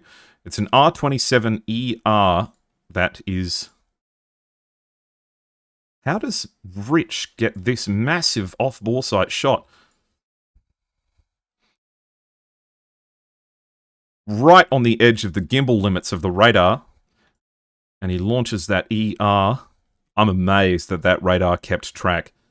That is an ambitious shot, but that shows how deadly a Fox 1 can be. Let's go check on Nuff Butter and see how things are going. G'day, champion. G'day. Oh, I just had to catch a much more exciting fight. Yeah, that was brutal. I had to go back to the tech view because so many people died in such a short period of time. I didn't know what happened. It was incredible how quickly people died. There were some really close moments there. Unfortunately, Starry Fox trying to come in from the side and do something and eats a return shot from Tekken early. I was almost sad, if I was to say anything, that first AIM-54 off of the Tomcat didn't connect with Black Pixel when he was up there, because it had so much energy. Like almost 2, maybe even 3 times the amount of energy that Black Pixel had. He was a little bit slow up there high, engine struggling, and that Phoenix was right where it wanted to be. And if it had track, I think that would have been the first loss for 51st, but unfortunately they lost it. That second missile got close, as you said. Man, that was just, I could feel it watching. I was cheering for the missile. I feel bad for cheering against the player, but I wanted to see it connect. They were such underdog shots as 434 found themselves so low on the deck, and 51st was able to maintain, quite a decent altitude advantage of 40,000 feet's pretty high. That's massively high. Once I saw that that not only was 343 in the valley, not in amongst the mountains, and they had planes above them at 40,000 feet. I mean, at that point, all you can do is drop chaff and hope that the missiles get lost in the ground clutter.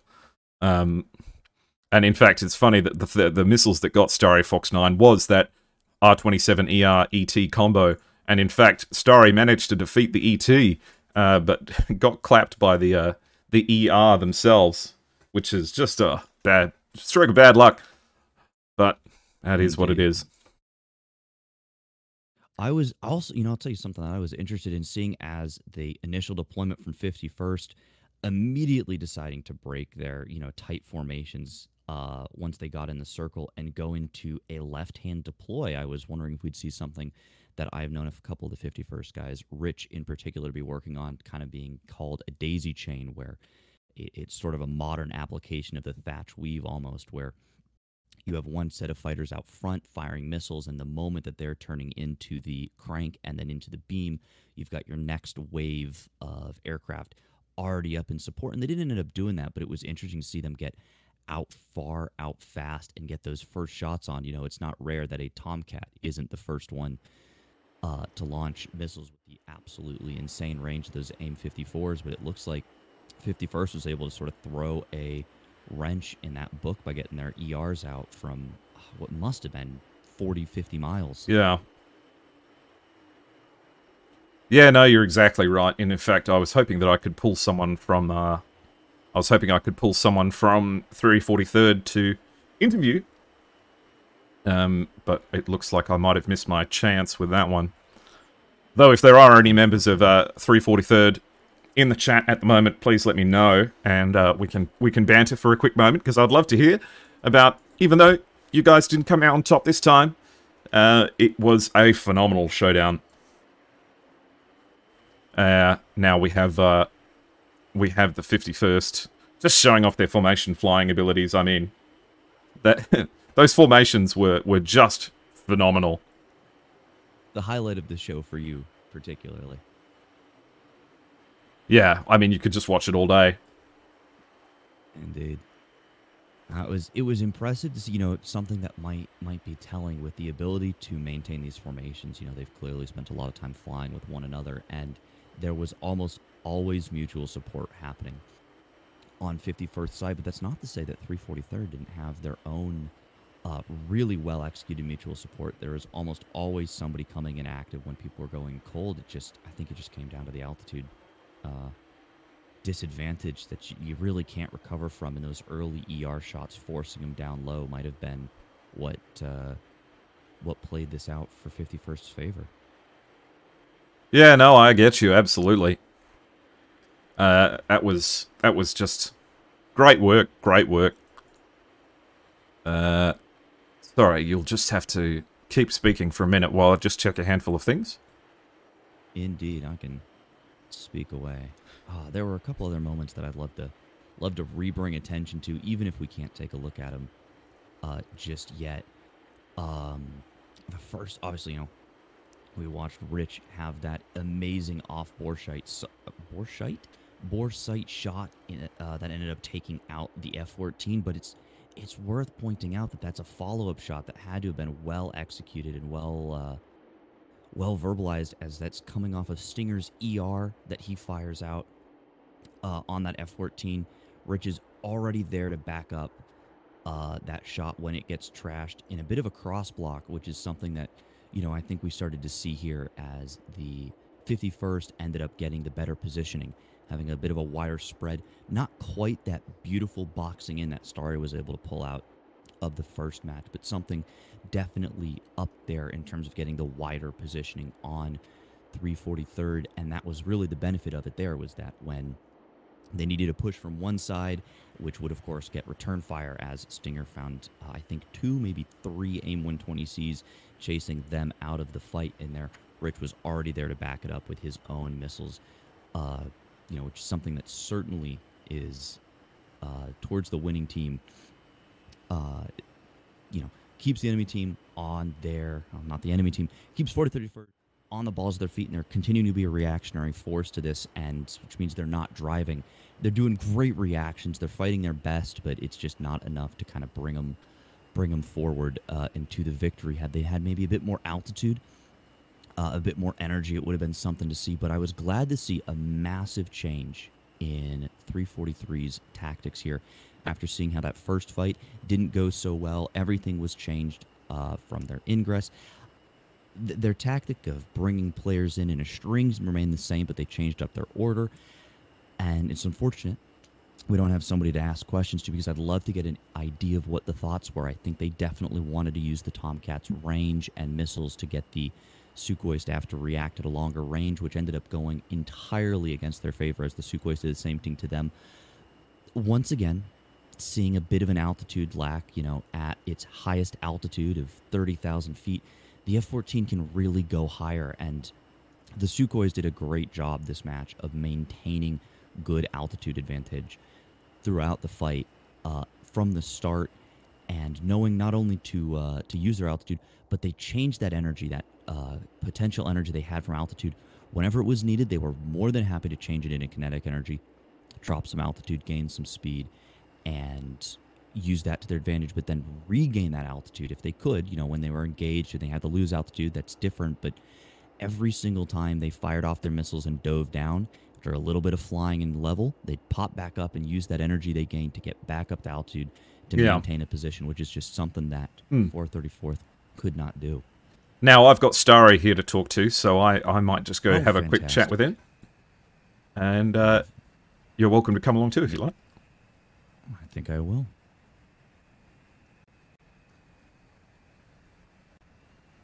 Hello, Starry. Thank you very much for coming and joining us for a little minute. Yeah, hello. Some fantastic flying from your team. Very, very well done. That was an absolutely great competition. Unfortunately, it didn't go your way today, but I think you guys did great. How are you feeling? I think it's really hard to say in English. We did as possible as we can, and but we couldn't meet it. But we learned so many things from them. So actually, for me, it was really a great match, and a little bit happy. Yes, you guys flew beautifully. Is your entire team Japanese? Yeah, today everyone of us was Japanese. Some of us is from Pakistan or China, but today all of us is Japanese. Oh, look, the Japanese aviation community must be feeling so proud of all of you guys. Your liveries were looking absolutely beautiful. In that first round and in the second one, it feels like there was a distinct plan at the start, but it didn't really happen how you thought it might. What do you think could have gone differently? Actually, for today, we don't have so many tactics against 51st today. Some of us is just come back to practice, so some of us was not ready for it. So today, we just try to learn something from 51st. Yeah. So we didn't think so well. No, and flying mostly Western airframes against Sukhois must be very difficult. Did they catch you off guard, or did they behave how you expected them to? Yeah, I expected this situation. Like 51st is really skilled flanker pilots. Absolutely. So yeah, so we know they're gonna use ECM, and they're gonna they're gonna use ECM and broke our missile, and yeah, I expected this situation, but actually, I couldn't. I couldn't fire. I couldn't fire back against 51st because they are pushing so hard, and we Yeah. most of us most of us has no experience against these professional flanker pilots. Yes, That's why we definitely. lost today. Yes. And no, have you got anything you'd like to ask? Well, for now, it's nothing. But one thing is, thanks for today's stream, and Oh, look. thanks for you guys. A great stream. Sorry, Thank you very Nuff, much. I can't hear you. The other guy here, Nuff, is inaudible, and I thought that he was going to ask something too. We'll see if he can figure it out. No, it's been a real pleasure watching you guys fight. I felt so sorry in the second round when you guys were low, and I could see you just dropping countermeasures, and you had R-27 ERs and ETs flying everywhere, and it was just a difficult fight. And I think you got a bit unlucky with some of those AIM-120Cs and Phoenixes. I think that those missiles not connecting was possibly just a bit of bad luck. And I think that luck just wasn't on your side today. But thank you very much for flying with us today, and I wish you all the best, and please pass my congratulations on to the rest of your team.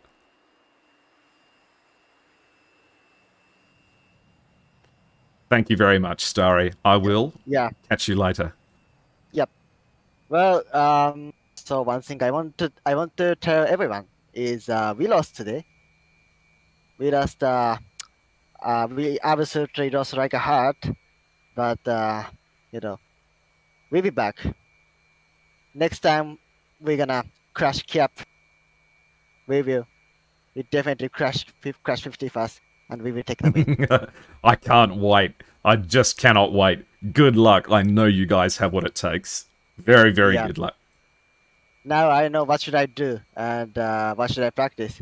So there's no chance for them next time. That's a big challenge to the 51st. Well, I feel like they should be taking pleasure in all of that victory, but they should be on the lookout for what you guys will be bringing next time. Fantastic. Well, good luck to you, and we'll see if we can find someone from the 51st to have a chat to.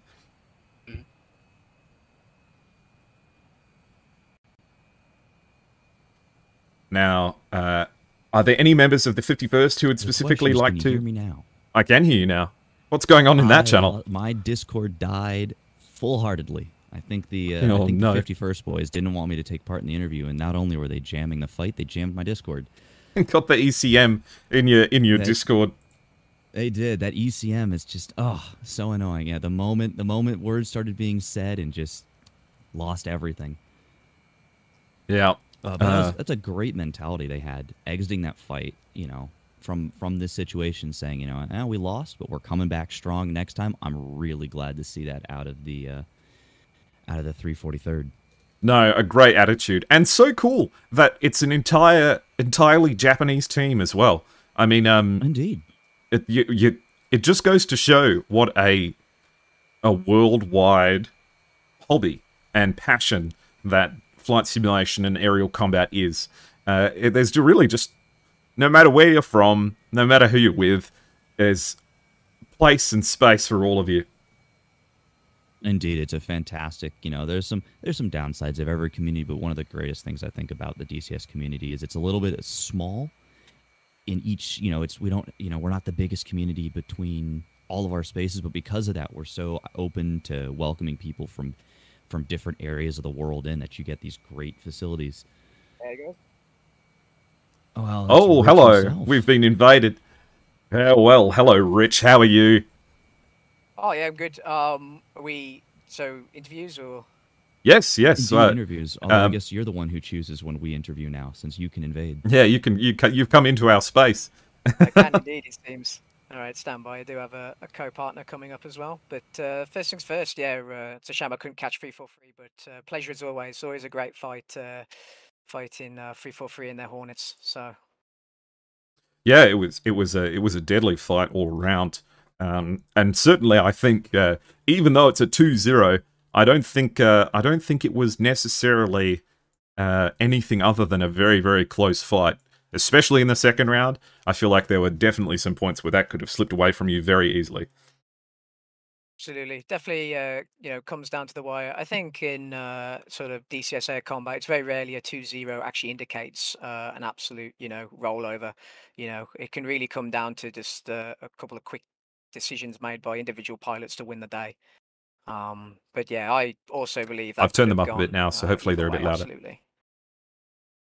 I've got a question for you, Rich, about the first round when Starry Fox in the F-18 was able to, unfortunately for you, remind you that the AMRAAM does come from below sometimes, sneak into the side of the fight and box you guys in. Was there any indication that Starry Fox was even there? Did your data links pick him up, or were you entirely caught off guard?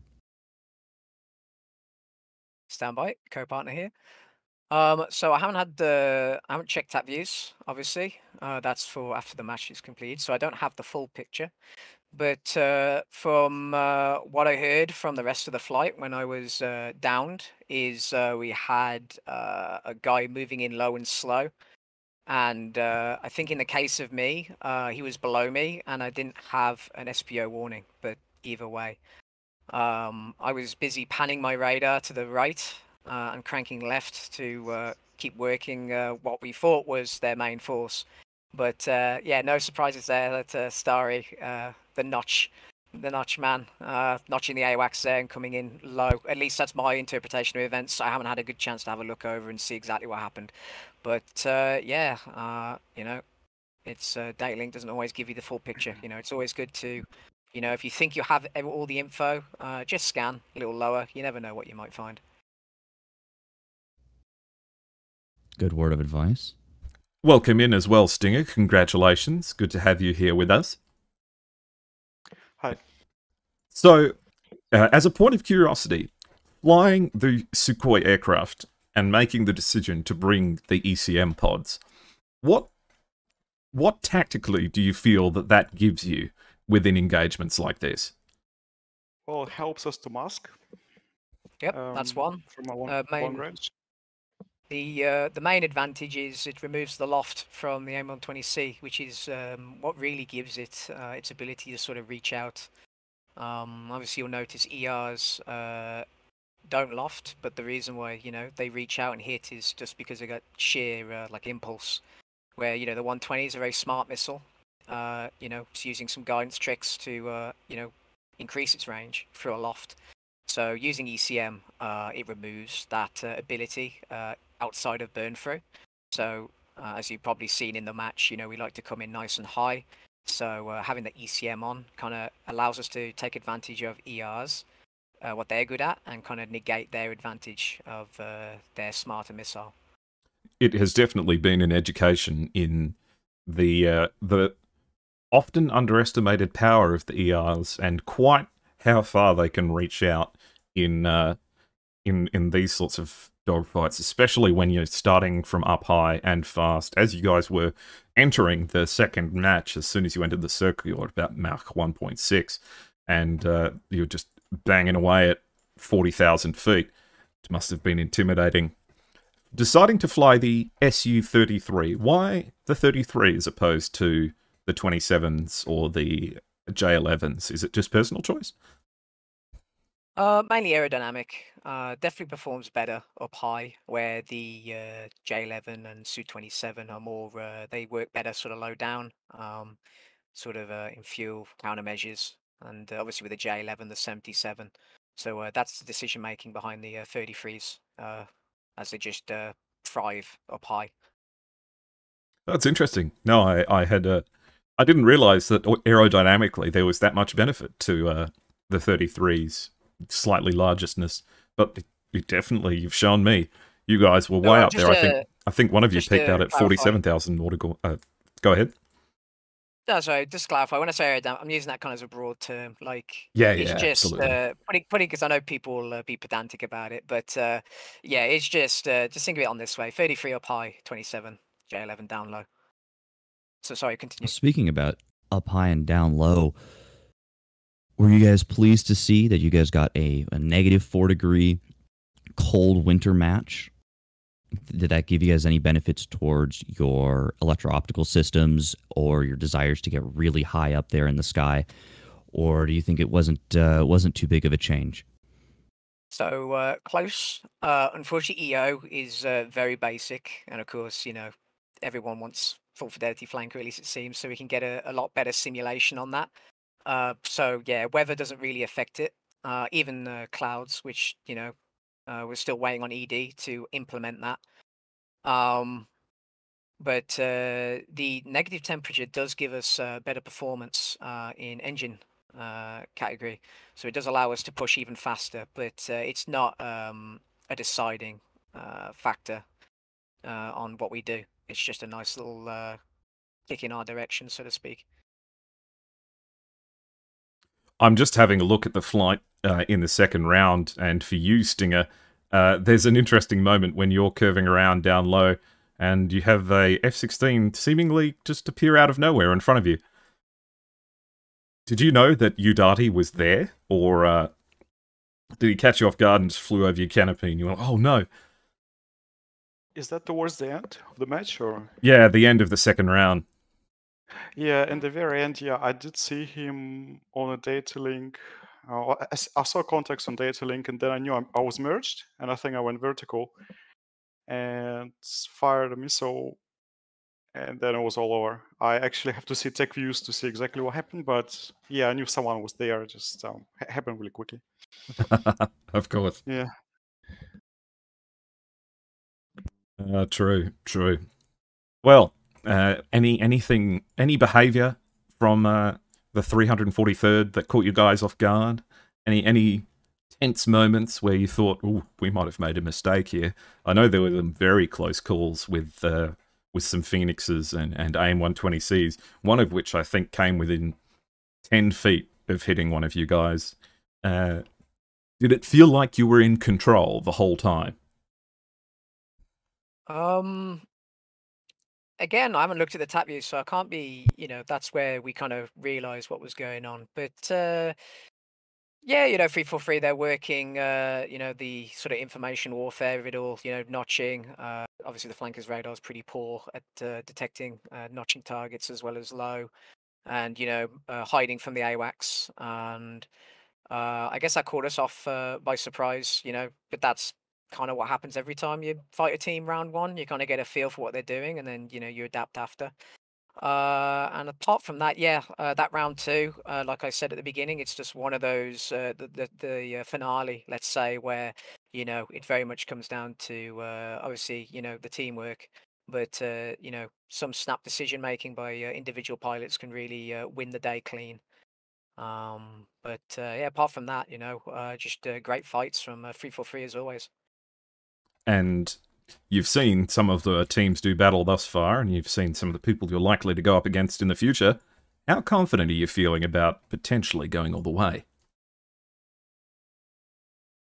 Hard to tell. We kind of just take a mantra of just take it one match at a time, just keep fighting, keep flying, do what we do. We don't really, like, what's the word? Like, we don't have any, 200 page documents on how to beat said team. We kind of, we have our strategies, we have our counters, counters to counters. Like I say, round one, we kind of see what they're up to and then adjust our own plan on that. But yeah, as always, aim for the stars. We absolutely want to, get there on the final with flankers, and show, it's more than it looks to be, in sort of a public setting.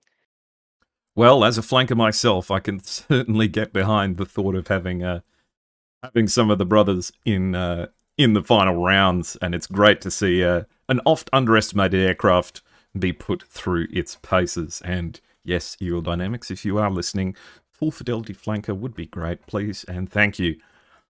Well, I might just talk to Nuff for a little bit, and then we'll wind up. It's not quite time for Tiger to start the second match of the day, so we'll probably just close up shop here. But well done to you guys. Congratulations on the win. And I certainly look forward to seeing where you'll go next. Absolutely. And just before we sign off here, For free for free, Starry Fox. Till next time. And I would just like to just a personal thank you from me as well to Free for Free for the good fights and flights, and of course you lovely folks streaming live here, and obviously sponsors, and last but definitely not least, thank you to SPQR and the really professional server team providing servers for SATAC this year.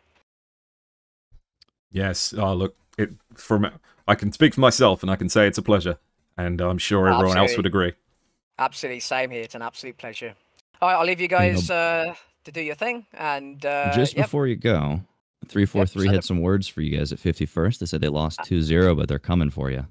Oh, absolutely. Let them come. We'll also come running. They found themselves a bit more educated, and they're ready to take you on next time. All right, but yep, let's do Mach 1.6 versus Mach 1.6. I think that would be a nice fight, though. I think unfortunately, yeah. Ah, well. The whole sniper already ran out of fuel. Take it easy. All right, thanks, guys.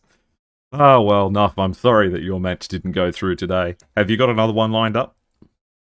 I have one tomorrow. I'll be doing tomorrow's match.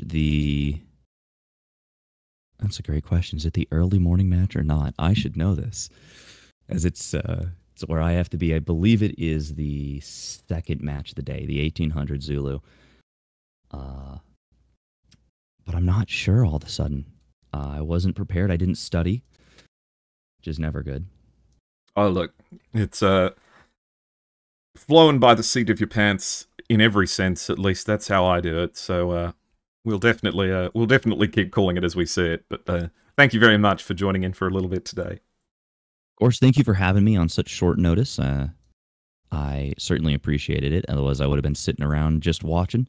So it was good to be able to give some of my thoughts during the TACView stage. Absolutely. Thank you for helping out. I might just sign off and prep everyone for the next match.